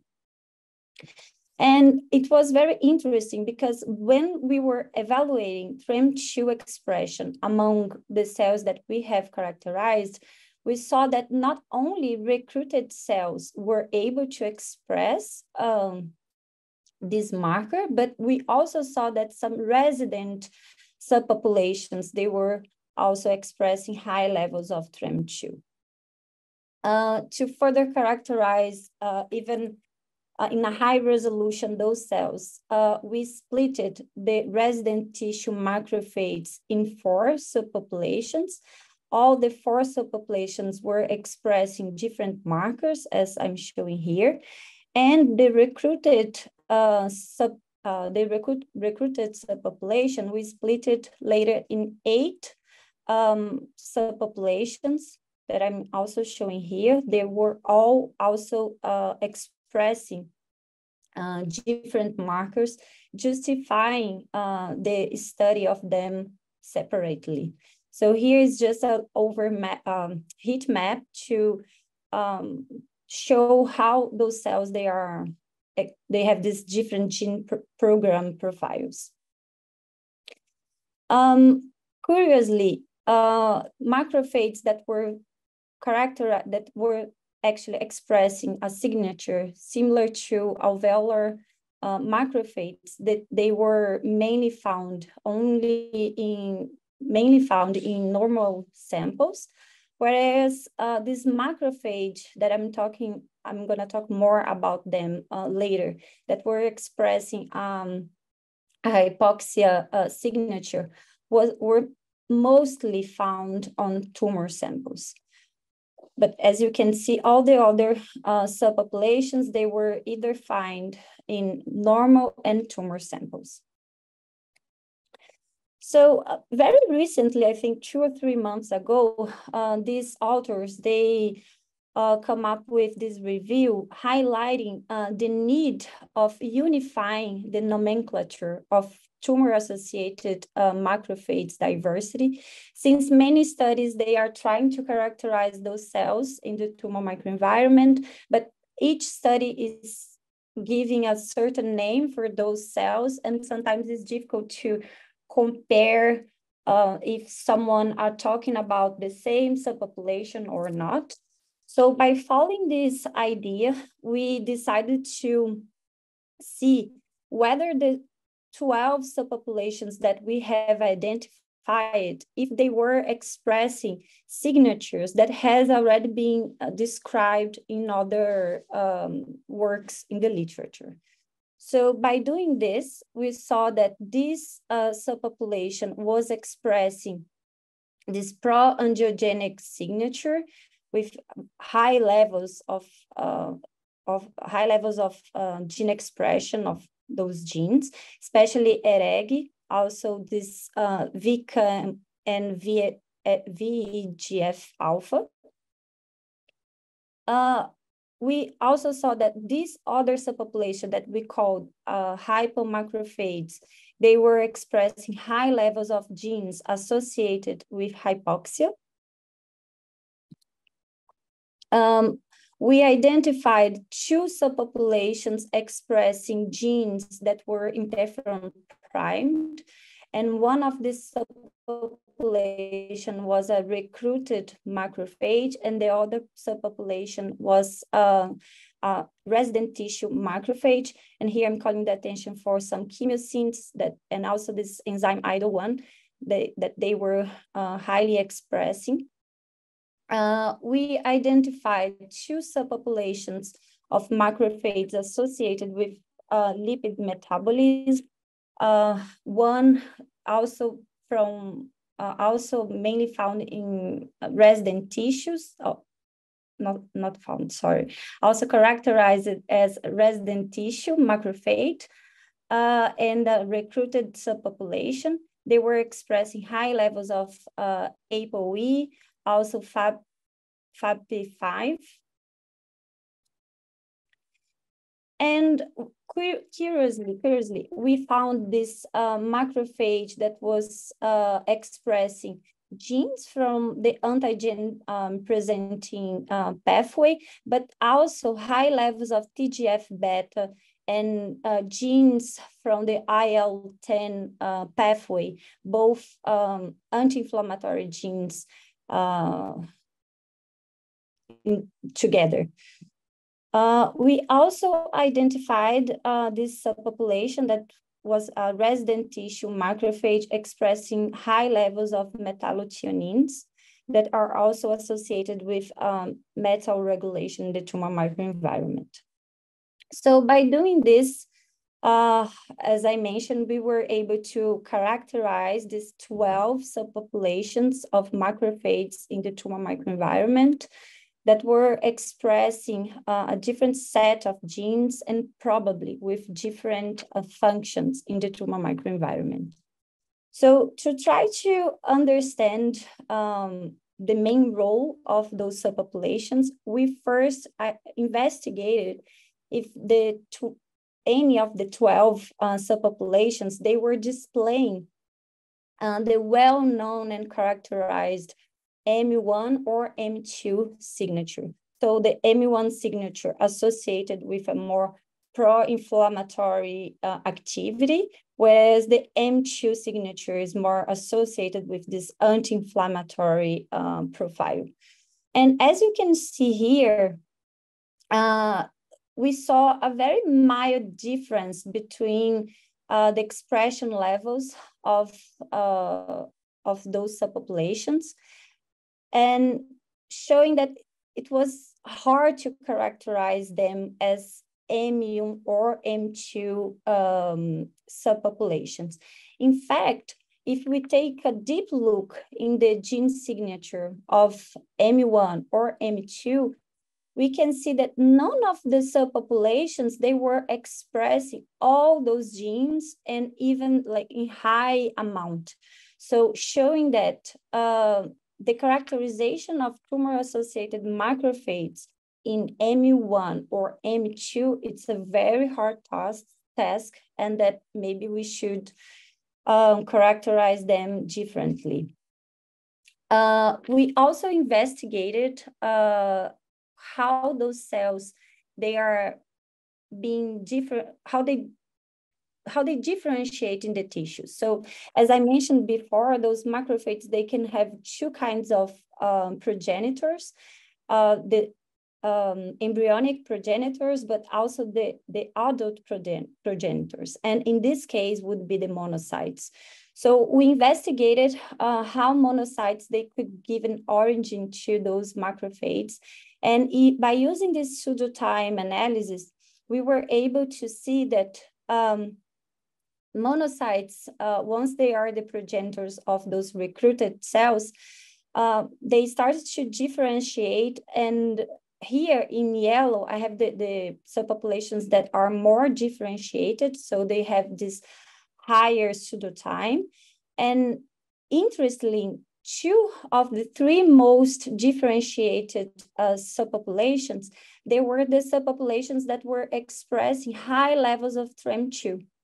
So we were also able to investigate genes that were modulating their expression while they were differentiating into those subpopulations. And we saw that genes such as ApoC1, MARCO, SEP1, and also genes from the complement system, they were very important through this differentiation into this tumor-associated macrophage expressing high levels of TREM2. And this was in line with some finds in the literature where they also found those genes such as SEP1 and genes from the complement system as important genes from macrophages that express high levels of TREM2. We further decided to investigate the possible roles of those subpopulations that we have characterized. And for this, we first analyzed angiogenesis signature for all the subpopulations, and as expected, both this macrophage that we call angiomacrophage and also the hypomacrophage, they were expressing high levels of this signature. Also this resident tissue subpopulation. We also evaluated the potential of those cells to induce and promote an environment that foster tumor invasiveness and metastasis. And in this case, we evaluated the extracellular matrix remodeling signature. And again, we saw macrophages such as the associated with this hypoxia and angiogenesis signature as important macrophages leading this process in the tumor microenvironment. We also evaluated the score related to genes associated with the antigen presentation pathway. So in this case, the macrophage helping other immune cells in the tumor microenvironment to kill the tumor cells. And again, these resident tissue macrophages, both associated with lipids and this primed by interferon, they were the subpopulations that were expressing the high amounts of those genes. But interestingly, what we saw is that some of those subpopulations, they were also expressing genes that lead to an immune suppressive tumor microenvironment. So in this case, expressing not only PD-1, but also the ligands of PD-1, so PDL2 and PDL1. And interesting, we saw that this subpopulation, this lipid-associated macrophage that was expressing high levels of PD-1 was also the one that was expressing the higher levels of TREM2. So showing that even though sometimes those cells, they have the capacity of doing the antigen presentation and also stimulating other cells in the tumor microenvironment to release cytotoxic event, they are also displaying molecules that can lead to this immune suppressive environment. Last, we decided to investigate if any of those subpopulations, they could be related to some clinic,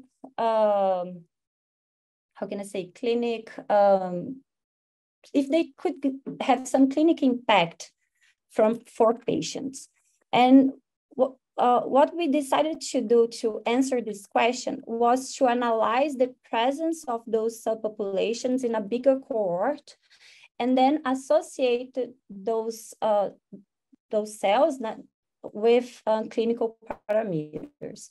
So for this, we used this deconvolution task, where we predict in bulk RNA-seq samples the amount of each subpopulation that we have described by use as a reference matrix, the signature of the subpopulations that we have identified with single-cell RNA-seq. Later, we associate those cells, subpopulations quantity the amounts of those cells with the clinical parameters. So by doing this, here I'm just showing you one example in ovary tumor, but we have profiled all the tumor types that we were able to evaluate in our single cell cohort. And in this case, in this example, in ovarian cancer, actually high-grade serous ovarian cancer, we can see that here, each column represents one patient, and the colors, they reflect the amount of a cell type present in the tumor microenvironment. So we can see that the patients, they vary a lot regarding their tumor microenvironment profile, with some samples with a high amount of fibroblasts represented here in red. But you can also see a set here with a higher amount of this resident tissue macrophage in green. So after doing this prediction in the book RNA-seq, as I said, we started to correlate the presence of those subpopulations with the clinical parameters. And what we saw in ovary tumors specifically is that macrophages associated, those macrophages that I mentioned, they were expressing antigen presentation genes, but also genes associated with an anti-inflammatory environment, such as TGF-beta2 and CD86, they were enriched. They were found more enriched in samples that were in higher states. We saw the same pattern for this macrophage associated with angiogenesis. So in more advanced stages, we found a higher amount of those macrophages. And we also identified that these macrophages that were expressing molecules that are responsible for recruiting other immune cells to the tumor microenvironment, they were depleted in samples of patients that were non-responders to chemotherapy. We also analyzed using a multivariate survival analysis, the individual and independent clinical impact of those subpopulations. And also for ovarian tumors, we saw that this resident tissue subpopulation that was expressing high levels of FOR2 was independently associated with a poor prognosis in ovarian tumor. So this is very interesting because now we can not only use this as a prognostic factor, but we can also think about this subpopulation as a target for new immunotherapies, at least for ovarian cancer. What we are doing now, we are trying to validate those results using a cohort from INCA, in this case comprising patients from high-grade serous ovarian cancer. And what we are doing, we are analyzing immunohistochemistry parameters. In this case, I'm showing here in brown, actually in green, macrophages expressing CD68, and in brown, macrophages expressing TREM2. And we are doing this analysis now to try to validate all the finds that I have shown to you today. So the take-home message today is that the tumor-associated macrophages phenotypes, they are very complex, and it's very hard to binary classify those states.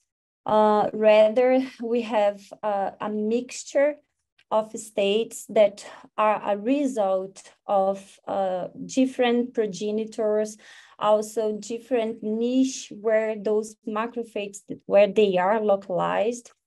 And this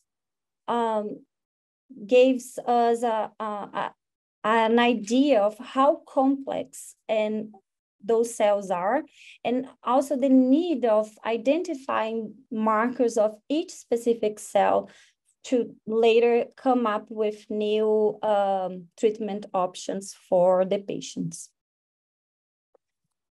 So with that, I would like to thank my team from the Bioinformatics and Computational Biology Lab at INCA. Also, my collaborators from INCA, from Unicamp, my collaborators from UFSC, and also all the funding agencies for their support. And also you all for the attention. I would be glad to take your questions if you may have. Great work, great example on how we can generate so much information using data sets which are already available, right? We are running late here. We have maybe time for one question. Great presentation. Do you have a hypothesis around the metabolic differences between some macrophages, like lipid metabolism, for example? This is a very good question. And what we are seeing is that some of the lipid-associated macrophages, they sometimes are related to tumors where they can find lipids around, such as breast cancer tumors. So this is very interesting because we tend to think that all the macrophages, they are going to behave the same way regardless the tumor, but we are showing that there are some specificities here. So this is very, very interesting.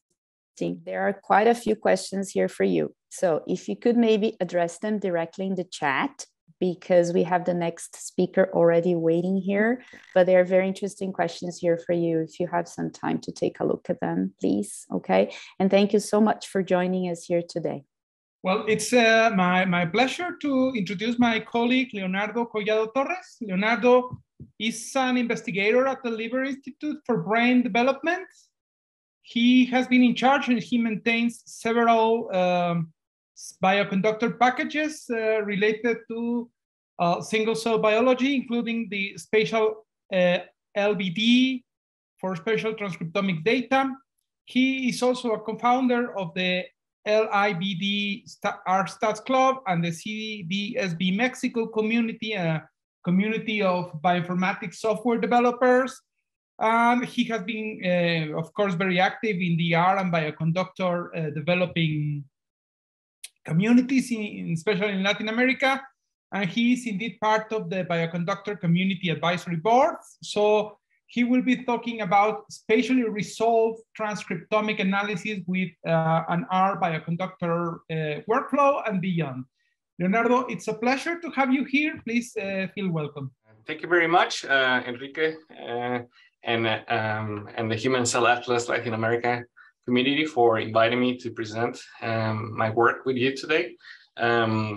But it's not only my work, it's also the work of Kerry Martinovich, Stephanie Hicks, and Kristen Maynard at the Liver Institute and Johns Hopkins. So I'll be, earlier presentations were talking about like single cell, and I'll be talking about spatially resolved transcriptomics, which integrates single cell data, but then also expands it a bit more. So I posted a link to my slides on the chat, and you can also see them here on the first slide. Cool. So I work at the Liver Institute for Brain Development, and so it makes sense that we study the human brain.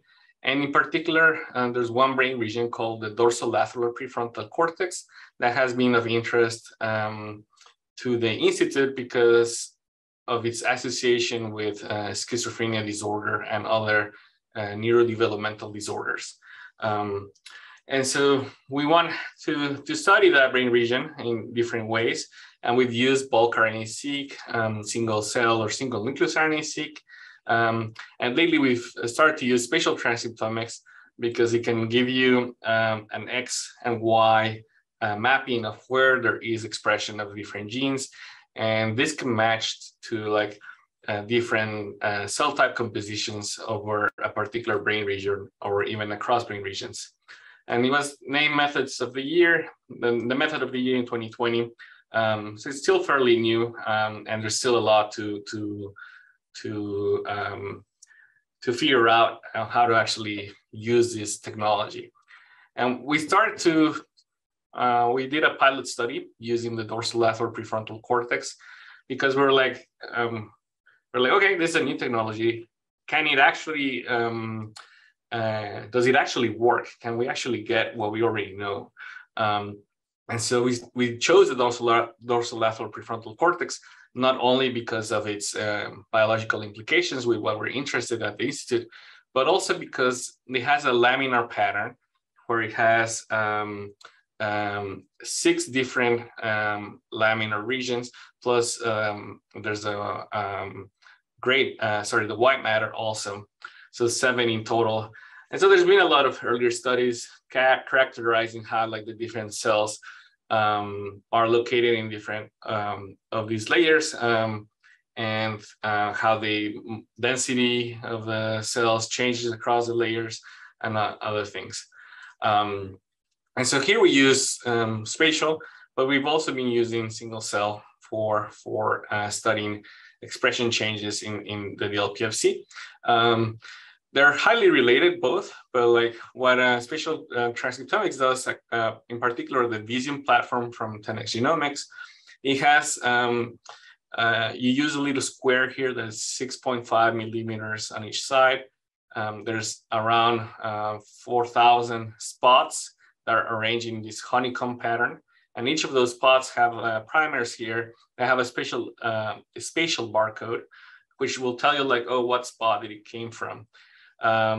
Then the rest of the technology for amplifying and sequencing is quite similar to the one from single cell, where in single cell you start with this, you have your gems and that you flow from one area, and then the other ones you have your cells, and you hope that you attach one cell per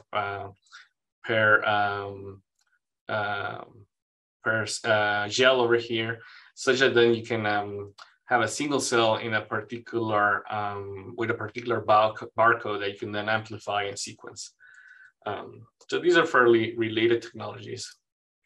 Now, our study design for this pilot was using only 3 different brain donors, so 3 different subjects, but we did 2 sets of spatially adjacent replicates for each donor. So imagine you have your loaf of bread, and initially you take 2 slices of your loaf of bread. Then like later on in your loaf of bread, you take 2 adjacent slices. And the idea is to see like, are they consistent across the slices or not? And then also the dissection was done in such a way that we would have layer 1 through layer 6 and also white matter. So we would have all 7 layers. And so here, like before you do anything to the tissue, you can, an expert here can say like, oh, yes, I'm seeing layer 1 through layer 6 plus white matter. That would not be me, that would be someone else. Then with the histology, they can also detect that you are actually capturing the 7 layers of interest. But then once we applied like a Visium and get gene expression measurements, we can look at expression of a particular genes, for example, SNAP25. SNAP25 is a gene that is highly expressed in neurons, which layers 1 through 6 are have a higher density of neurons than white matter. So you can kind of see that it's like on everywhere except on this bottom left corner. Whereas MOBP is a gene that is highly expressed in oligodendrocytes, which are much more common in the white matter than in the gray matter. And so that's why you see it over here on this bottom left corner. And it's almost like you'd like take the 2 and then you get like the whole region. There's also no marker genes for specific layers. So for example, PCP4 is a gene that is known to be expressed in layer 5. And so you can kind of see this, you can see here layer 5, but it's also like a little bit expressed in some other layers. So it's not like a perfect on versus off gene. Now, I mentioned that we have our spatially adjacent replicates. And so here we can see that we have the different subjects across every row. And then we have our first set of replicates as the first two columns and the next two set as the last two columns. And so there's a distance of 300 micrometers between the first and the last sample. It makes sense that like across that distance, things will change. But within the specialization replicates, you can see that the patterns of expression are fairly similar, as long as you don't have a mistake, I don't know, folding the tissue or things like that. So this was like reassuring in some way, because like all new technologies can have a certain amount of noise, or, ideally we want to minimize as much technical noise so we can maximize the ability to study biological variability. And so in order to do this analysis, my colleague Kristen Maynard manually annotated using some known genes all of these spots across the 12 Visium samples we had into the different layers. Once she finished manually annotating all of them, we then compress the data, and that's because spatial transcriptomics, just like single cell, is very sparse. So that means you have very small numbers, let's say counts of 0, 1, 2, 3, 4. That's not mathematically, that's not like a distribution that you can then use for some statistics. So we need to get like a larger range of numbers. And the way you do that is we have the genes on the rows, the different spots on the columns categorized by their layers. We sum up the expression values for all of the spots of a particular layer for that particular gene.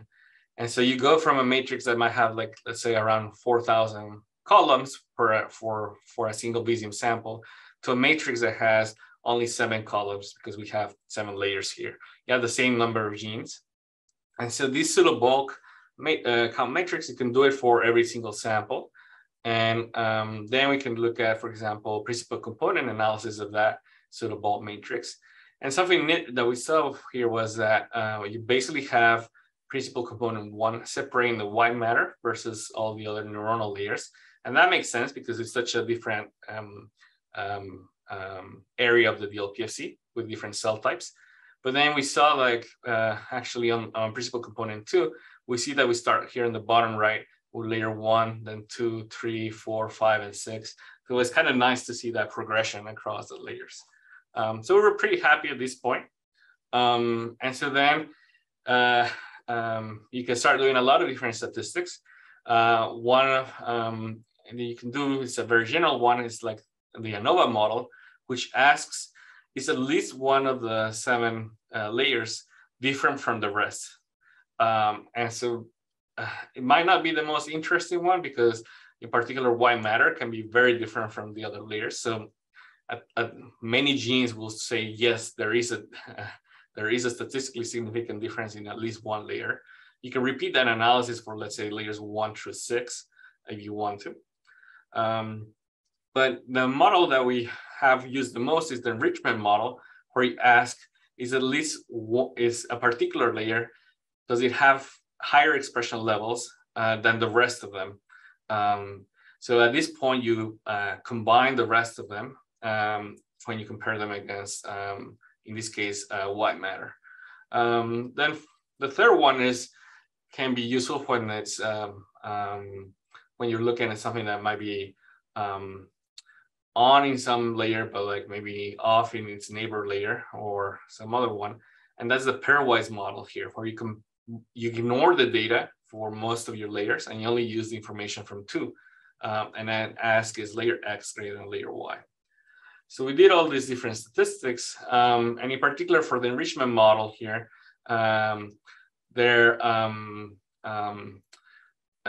these are the number of differentially expressed genes that we found across each of the layers. It makes sense that white matter had the most signal again. We then compared the information of these genes against like known biology from mouse mostly. And actually a lot of the mouse genes associated with these layers were not expressed in human. So that is like also one of the challenges working with a well-studied, but maybe not as studied brain region in the particular organism of interest. And so this, what I just showed you is a bit of like the framework for analyzing spatial transcriptomics data that we have used. But actually, in order to achieve this, we had to build some of the initial infrastructure for it. And we started with a spatial experiment, which is a package for storing this type of data and storing the images that you can then use across different analysis packages, simplifying the life of users by like just having like your data in one container instead of having to transfer your data across different containers of the data. Next, this goes beyond gene expression. You have images when you're analyzing spatial transcriptomics data. And so Matt Havitipani led VistaSeg, which is a set of tools for working with the images and eventually obtaining the number of nuclei that you have in each Visium spot. And so this becomes a metric that you can then use in your analysis. Then another package we had to make was spatial LIBD, which provides a way of interactively browsing your data, and we needed to make it in order for Kristen to manually annotate the layers, but also for us to visualize the data that we had and perform the statistical modeling. So there's a lot of things that you need to build on. And something that was kind of nice that happened in the end was that we actually provided a framework for comparing clustering methods by providing a ground truth of what we expect to see. Some clustering methods that you can apply that maybe are not spatially aware will give you clusters, and any method for clustering will give you a result. But then the question is like, is this result something that makes sense or not? Is it what we would be biologically looking for or not? And so we generated many plots, and we were always like asking ourselves like, is it or is it not like what we're like, is it actually capturing the layers or is it capturing something else? And so you can refine these methods, and the way here you can compare them against the ground truth is with this adjusted rand index metric, where higher values are better. And none of them here were like really good. The maximum value for ARI is 1. You can see here, like none of them get that close. But because we shared the data and like this framework for comparing things, actually a few months later, an independent group developed a method called BaseSpace, which is an spatially aware clustering algorithm. And spatially aware here means that like they know that like where the Visium spots are and which are the neighbors, so they can use that information to smooth out the clustering results. And so, for example, here this particular sample has an ARI of 0.55, which was a lot greater than anything we had been able to do ourselves. So they even on their paper, you can see like a similar box plot to the ones we had, with array and like BaseSpace clearly being the best method here. And I just want to highlight how like you share your data early on, you can accelerate science and you will reap the benefits. So we have a preprint in February 2020. A few months later, BaseSpace came out, and this acceleration wouldn't have been as easy. If BaseSpace had to wait until our paper got published, which was about a year later after a preprint. And then we wouldn't have been able to know about BaseSpace if we had to wait until like, let's say June 2021 or even later. So if you look at the dates here, it took us 346 days to publish our paper, them 271. If you had a fictional sequence, it would be around 620 days. But actually the real sequence from our preprint to their publication was 461, or even between preprints 190 days. So you can see like how, you basically save over a year of time, depending how, exactly you want to compare. You want to compare this 617 versus the 190. But in any case, in reality, we definitely save at least 156 days by sharing the data early.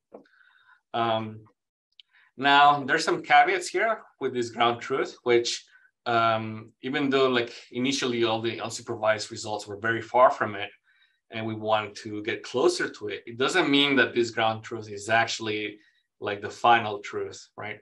It's a guide of what we actually want, because eventually it was based on the manual annotation from Kristen Maynard, which, I mean, she's an expert, but like the ground truth will move on at some point.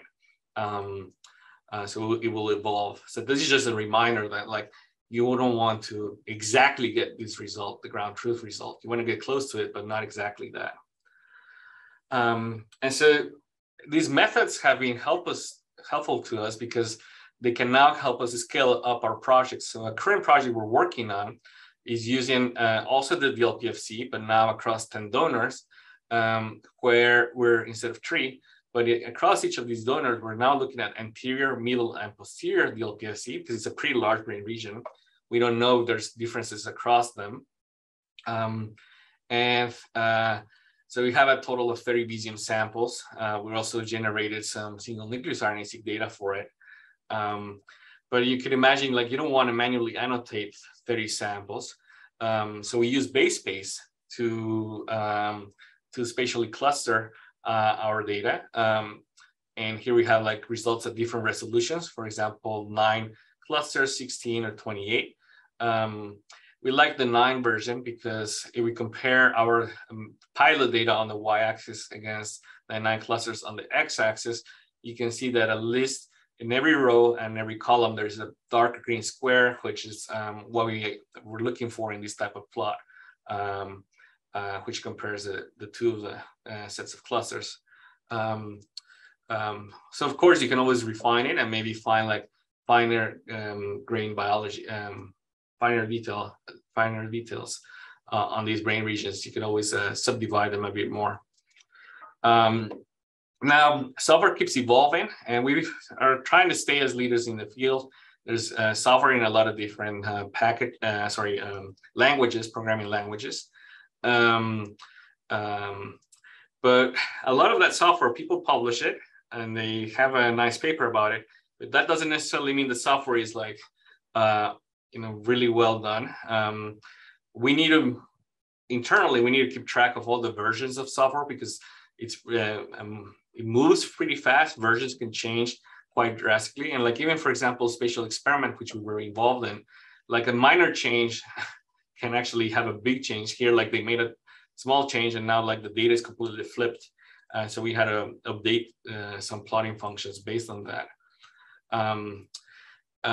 Ideally, you would say like, oh, this paper has a nice software, let's use it. But actually, once you start to use it, sometimes it can be hard to install. Sometimes it might not actually run their example analysis. So you need to communicate a lot with the authors of the different pieces of software. We mostly use GitHub issues for that. And some people will respond fairly fast. Some people maybe don't respond as fast. And so over time, that will tell you like what software should you actually use more than like, let's say, what journal it was published on. So we also try to document our own software and test it and share it with others. So for example, we expanded Spatial ABD to show how you can use it with any of the example data sets from 10x Genomics. There's a very it's a pretty long guide, but it explains everything you might need to know about it. And so moving on,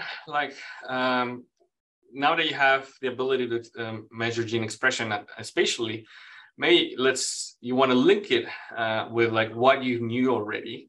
And so, for example, you might have your lists of genes expressed, differentially expressed in a case control analysis, or like a GWAS or TWAS or other created lists. And so something you can do is check for the enrichment of those genes across the genes that mark the different layers. And so in our pilot study, we saw that for some autism spectrum disorder genes from different studies, they were enriched for layer 2 and layer 5, mostly, a bit of 6. And in particular, this newer study also replicated those results from the Safari one from 2013. But that newer study breaks the 102 genes they have into 2 different sets, and those 2 different sets actually match the 2 different layers. So that was nice to see. And you can do it yourself on the interactive websites we have. Now, these new technologies keep evolving. And so one new thing you can do now is if you can measure pathology identify pathology with some mark on it. So for example, in Alzheimer's disease, there are neurofibrillary tangles and amyloid plaques. So you can find them, then you can study the gene expression changes associated with the pathology that might be subtle changes. Like if you did like a spatially aware clustering algorithm, you might not find them because they might be really fine-grained. So this has to do with the idea of like, what are the top variables that explain variability in gene expression? Like the bigger ones are like brain region, then like cell types, and then layers, but like pathology is gonna be maybe more subtle. And so we have a pilot study that we're working on with Sanho Kwan, where we were using visium and immunofluorescence to identify where are the A-beta plaques, where are the p-tau tangles. We actually needed Matt Havi's help to improve VistaSec to handle this type of image data. But eventually what you get is like the proportion of a pathology signal in a particular spot. And once you have that, you can then identify which are the pathology-free spots, the spots that have either one pathology, both, or the neighboring spots to some of the pathological levels. So this is work we're doing also with Soumya Parthivan, a PhD student. And so once you do that, you find like, okay, this is where the pathology is located spatially. You wouldn't find this pattern with just spatial clustering. It's too small in terms of changes in gene expression. But now that we've found it, you can do the same type of statistics that we did earlier. For example, the enrichment statistics. And here there's a gene, for example, RPN2, that seems to have higher expression in the next to A-beta spots against the rest of the pathology spots. And this one is maybe of interest because it's part of the GWAS genes for Alzheimer's disease. Some of them maybe in this case are depleted. So they seem to have lower expression. Depletion in spatial transcriptomics is a bit challenging because of the sparse nature of the data, but that seems to be the more frequent case here in this pilot that we did. So overall, if you're working with Visium, or spatial transcriptomics, it can be very powerful. 10x has tried to make it open source friendly, and like we've definitely been involved with R and Bioconductor, making it even more open source friendly. But maybe the square that you work on could be too restrictive. So for example, some brain regions we're studying are too big, so we need to cut it in 4 pieces and use 4 arrays to study it right now. Maybe there'll be a larger capture area later on. But if you want to work with like the latest data sets, you actually need to develop new software. And we try to share as much as possible our data because we benefit from the software development other people are able to do. And for me in particular, it's fun to work on a challenge where there's no answers on Google. That can be quite fun. It's also a bit scary, but it's fun because like at least whatever solution you're providing is gonna be much better than what existed before. So some future directions, we want to finish this proof of concept on visium immunofluorescence. We are working more on like integration with single nucleus RNA-seq on LC, but also that's locus coeruleus, that's a different brain region, but also DLPFC. We are interested in trying out Visium HD, which will be a larger capture area. And there's still like a lot of questions because I'm, for example, trained on analyzing transcriptomic data, but not imaging data. And so at some point you want to leverage that information even more.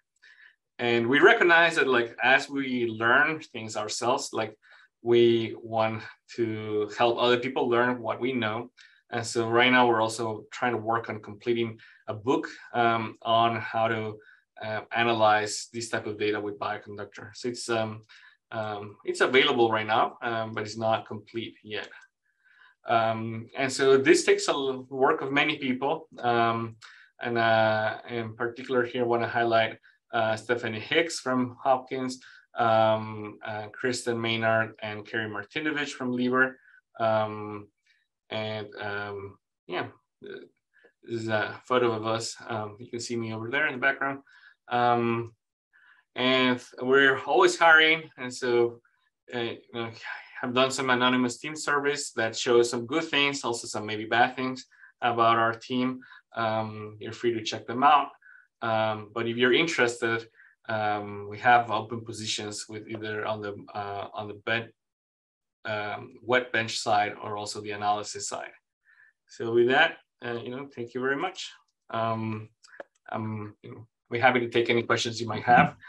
And if you want to talk more about in Spanish about data analysis, you can also join the CDSB Mexico Slack community. Oh, thank you. Thank you, Leonardo, for this wonderful talk. We are a little bit tight on time, but we have a brief question from Professor Claudia Rangel. On slide 10, you used the same test with different questions. So it's the same test with different parameters, is it? Yes. The statistic behind the ANOVA model is an F statistic.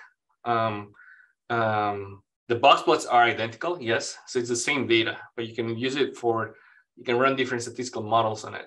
So on the ANOVA model, we're doing an F statistic, which asks, is the mean of one of these groups significantly different than the rest of them, and it's like at least the sorry, it's asking whether the mean of at least one group is statistically different from the rest.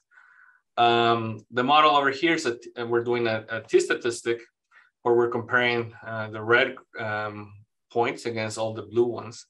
And then the pairwise model is you ignore some of the data. So in this case, we're ignoring the data from layers 1, 2, 4, 5, and 6, and only using the data from layer 3 and white matter to then do a pairwise T statistic. I actually have a recent YouTube video on finding marker genes and how all the different statistics can give you different results on that. Yeah, it was in the color scheme. It was just that you went a little bit fast over it. Thank you, Leo. We're a little bit tight on time, but the other questions that we have, we may driving these questions to you so that you may perhaps answer afterwards. But we have to move on because we are a little bit tight on the schedule. Thank you, Leo. We really enjoyed your talk. Thank you. And now it's my time to present Professor Helder Nakaya. He was a professor at the University of Sao Paulo and a former deputy director of the School of Pharmaceutical Sciences there until 2021. Then he became a senior researcher at the Hospital Israelita Albert Einstein, also in Sao Paulo. He's also an adjunct professor at the Department of Pathology at Emory University School of Medicine in the US, an affiliate member of the Brazilian Academy of Sciences, and a principal investigator at the Center for Research in Inflammatory Diseases and at the Scientific Platform Pasteur of the University of Sao Paulo. And Helder will be talking with us about using spatial transcriptomics to study immunology. It's a pleasure, as always, to have you here, Helder. Please feel welcome. Thank you so much, Enrique. And of course, thank you so much, the organizers, for inviting me here. It's a great opportunity to talk about single cell in this community. So let me share the screen really quickly. Okay, so I'm really glad that Leonardo spoke before me because he gave a very nice introduction about spatial transcriptomics. And what I want to show is how we have been developing methods to study immunology using spatial transcriptomics. Okay, so I'm gonna kind of accelerate these parts. It's very exciting moments in molecular biology because we can now take an organ and then take an image from this organ. And then we can get, for each one of these single cells here, the spatial coordinates, X and Y coordinates of each single cell, extract the RNA from them, or actually label them or probe them to an area. And then we can get the spatial transcriptomics. And that's really cool because we have some projects. Carlos in my lab has a project that he's looking at tumor and inflammation, and of course, what sleep deprivation and change in the circadian rhythm how can this affect the tumor progression, and how can we look at this at spatial transcriptomics. However, as Leonardo said, this is a very brand new field. So we realized in order to do a proper analysis, we had to develop new methods that did not exist. And of course, this is really challenging because you are kind of alone, but now I have some people that I want to contact, including Leonardo after this talk. So what usually people do in spatial transcriptomics is to have the two separate group of data. So you have the image data, and also you have the cell profiling data. And people usually use the expression profiling of the single cells in order to identify the cell types. Okay, so this has nothing to do with the spatial position of the cell. It's just based on the profile of each cell. So they know what are the macrophages, what are the oligodendrocytes, and what are the epithelial cells. And then what they do is to put back into the image, so they will know now where the cell types are on each organ or each regions, and how they communicate to each other. But our goal was different because what we want to know actually is where a specific gene set is induced or is happening in the image. And why this is relevant? Well, because sometimes the same gene set, for example, let's say apoptosis, can be happening in different cell types. So it has nothing to do with the cell type, but has to do with the biology. And likewise, you may have the same cell type, let's say macrophage, but for this macrophage, some will be inducing apoptosis and some will not. So if you separate the cells by cell types first, you may lose this information. So our goal was to try to use the gene sets and do a spatial enrichment gene set analysis, so we can see where the biological process is happening in the image. And this is the acronym for SIGA, which we realized we could not use because of trademark properties. So we developed a new logo, which is SIGA, and you guys are going to understand why there is this icon here. Well, I hope that these methods becomes one of the computational tools that we develop in our lab, mostly for bulk transcriptomics and systems biology. And one example of the problem is, if you look at this sample here, it's a lung cancer sample where you see the image here, and we also have the data set. So we have hundreds of genes imagine a table with hundreds of genes in rows and 100,000 columns where each column is a single cell. The first thing we can do is to select a gene set, let's say inflammatory genes, 36 genes. And then we can see how many of these 36 genes are expressed or not in each one of these single cells. And then we can sum this information here, okay? When we put back to the image, we will have a kind of a heat map. So we will know which areas have more expression of our gene sets of interest. But heat map is kind of hard to work with because of this is kind of like shaded. It's hard to define boundaries. So we had the idea of transforming this into a landscape. So let's use the counts of genes in a gene set as the heights, and then make a landscape from this, okay? When we do this, we can flood this landscape and then identify the islands, which are the areas where you have more expression of the gene sets of interest. But the problem is that if you do this for 36 genes and then you define heights for the water level, and you do the same thing for a random gene sets, you're gonna see that there are some islands that are the same here. You see, these are usually the places where tumor cells, which are undifferentiated, that can differentiate to anything, probably are. So we cannot use simply counting the number of genes in a gene set. We have to have a statistics behind this. So we come up with the idea of using Fisher exact tests to calculate a p-value of how significant 22 genes out of 36 is for this specific cell here, cell 1. Same thing for cell 2.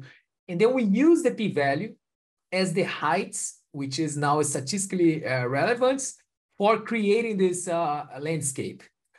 The first problem is how we are going to define the water level, how we are going to say which water level is good enough to define the islands. The other question is, how can we smooth the peaks in order to have the landscape? And that's a relevant question.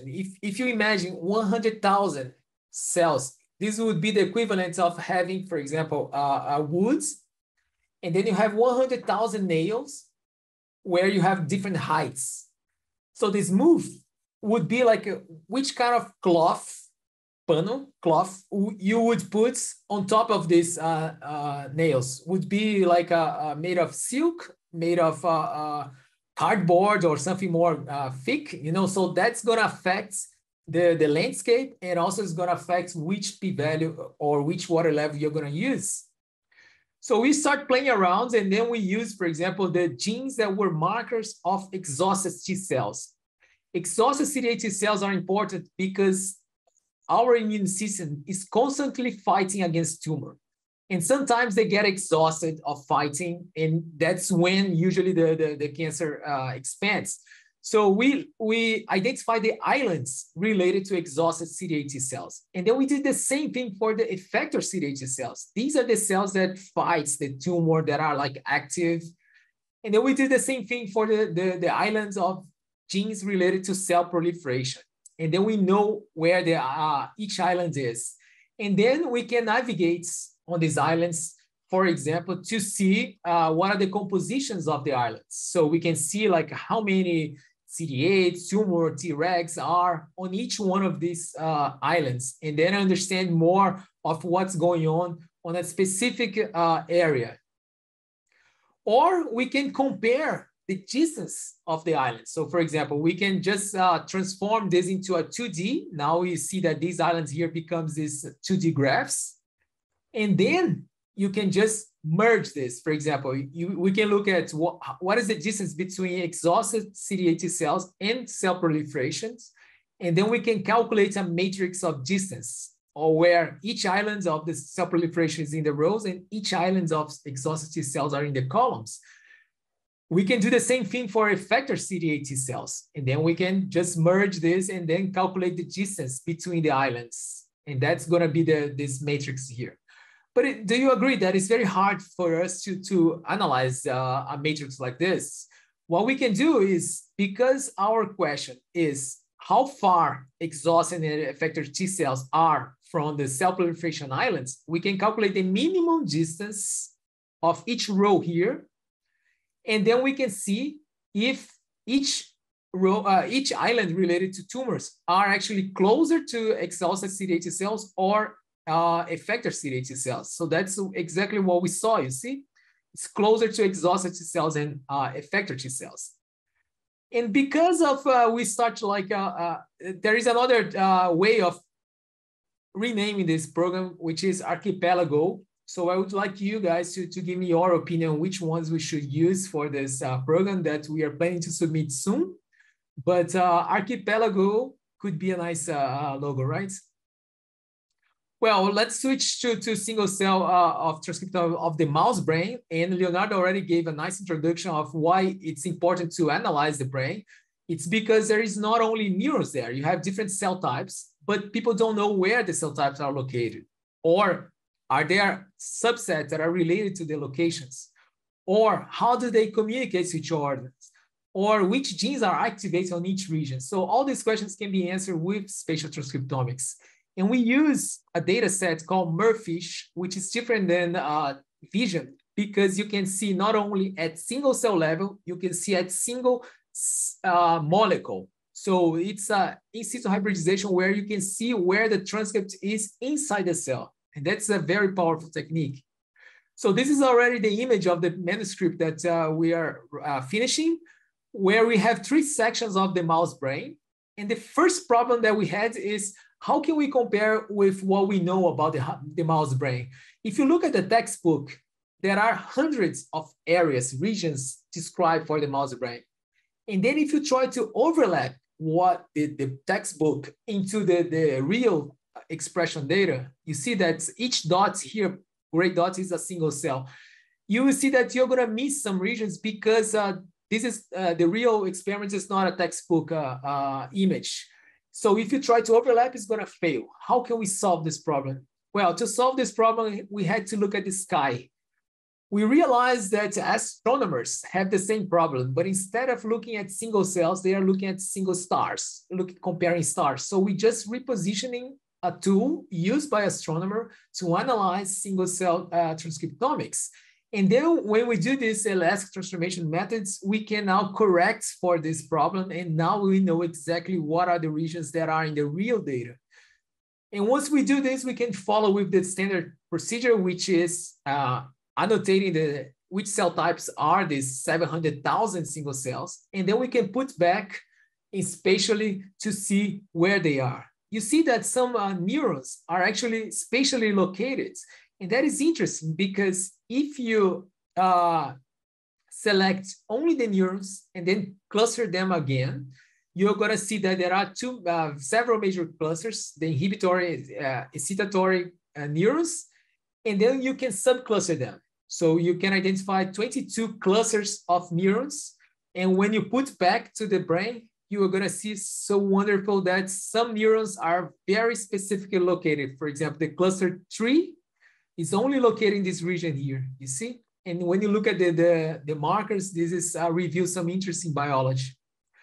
We can also look at the transcript level. We can see exactly where the transcripts are located in the brain.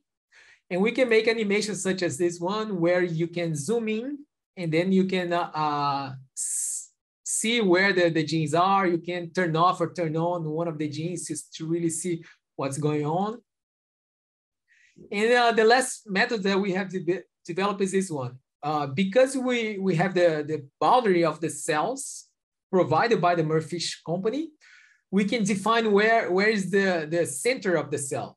Where is the center of the cells compared to the nucleus and membrane? And then we can look at where a transcript is located inside the cells. And we do this for the same gene, but now looking at thousands of transcripts. And then we can quantify this, and that's become the transcript flow. We can look at where the transcripts are more concentrated inside the cells. And when we do this, we found that some transcripts, some genes were actually located in specific regions in the cells, right outside the nucleus, close to the cytoplasm, and some are inside the nucleus, but not homogeneously inside the nucleus, but it's specifically located, for example, in this case, in the top corner, right corner of the nucleus. As a conclusion, I would like to say that we are also working with single cell data. So we have now single cell transcriptomics of leishmaniasis patients where we have skin and blood, and we are analyzing. But I think that the take-home message here is that we have to unite among ourselves and really try to work with public available data, developing methods, exchange ideas. And you guys are going to see that there are some WhatsApp groups that are going to be made specifically for Latin American. And I do want also to participate. And if you guys want to join our groups as well, we think that it's very easy to train someone. but it's very hard to talk about real science in the application. So these are the people that work with SIGA or Archipelago, Transcript Flow, and the cancer projects. And this is the whole team of our lab. So thank you so much. Thank you, Elder, for this wonderful talk. Actually, very clear, very specific questions that we no doubt found out some of these technical challenges. So it's great to, as in Leonardo's talk, to have an idea of what are the main challenges that we may be finding. I had forgotten that I have also to thank the team of interpreters, because we are having this now multilingual presentation. So it's also a great work that they have been doing. And we have a question for Elder. How do you think that this tool complements the current, the existing tools for spatial analysis? What's the role of this new tool? Yes, we have been comparing our tools, the ones that we are developing now, with the current existing one. Giotto is one of them. So the benchmark is going to be like a process, but we haven't found a tool that generates what we need, which is a transcript flow and the Archipelago the way we want. So in some manner, it complements what people are doing. Thank you, Elder. We will be looking for your current and future developments on this really interesting problem, and also how to introduce ideas like this astronomy idea of the stars on the issue of perspective, on how to add spatial perspective to this transcriptomics. So thank you, Elder. Thank you so much, Enrique. We have been going to a really wonderful session this morning. We will be having a lunch break or a coffee break, depending on your time zone. And we will be back here within the next hour. So in 1 hour, we will resume in this same channel. And we will be having a very interesting talk from the HCA data platform. So if you want to get a good idea of how to manage this data on a more productive way, that would be an awesome talk. We will be also having the lightning talks and the breakout sessions. So see you within 1 hour and enjoy our brief break. Thank you to all of you.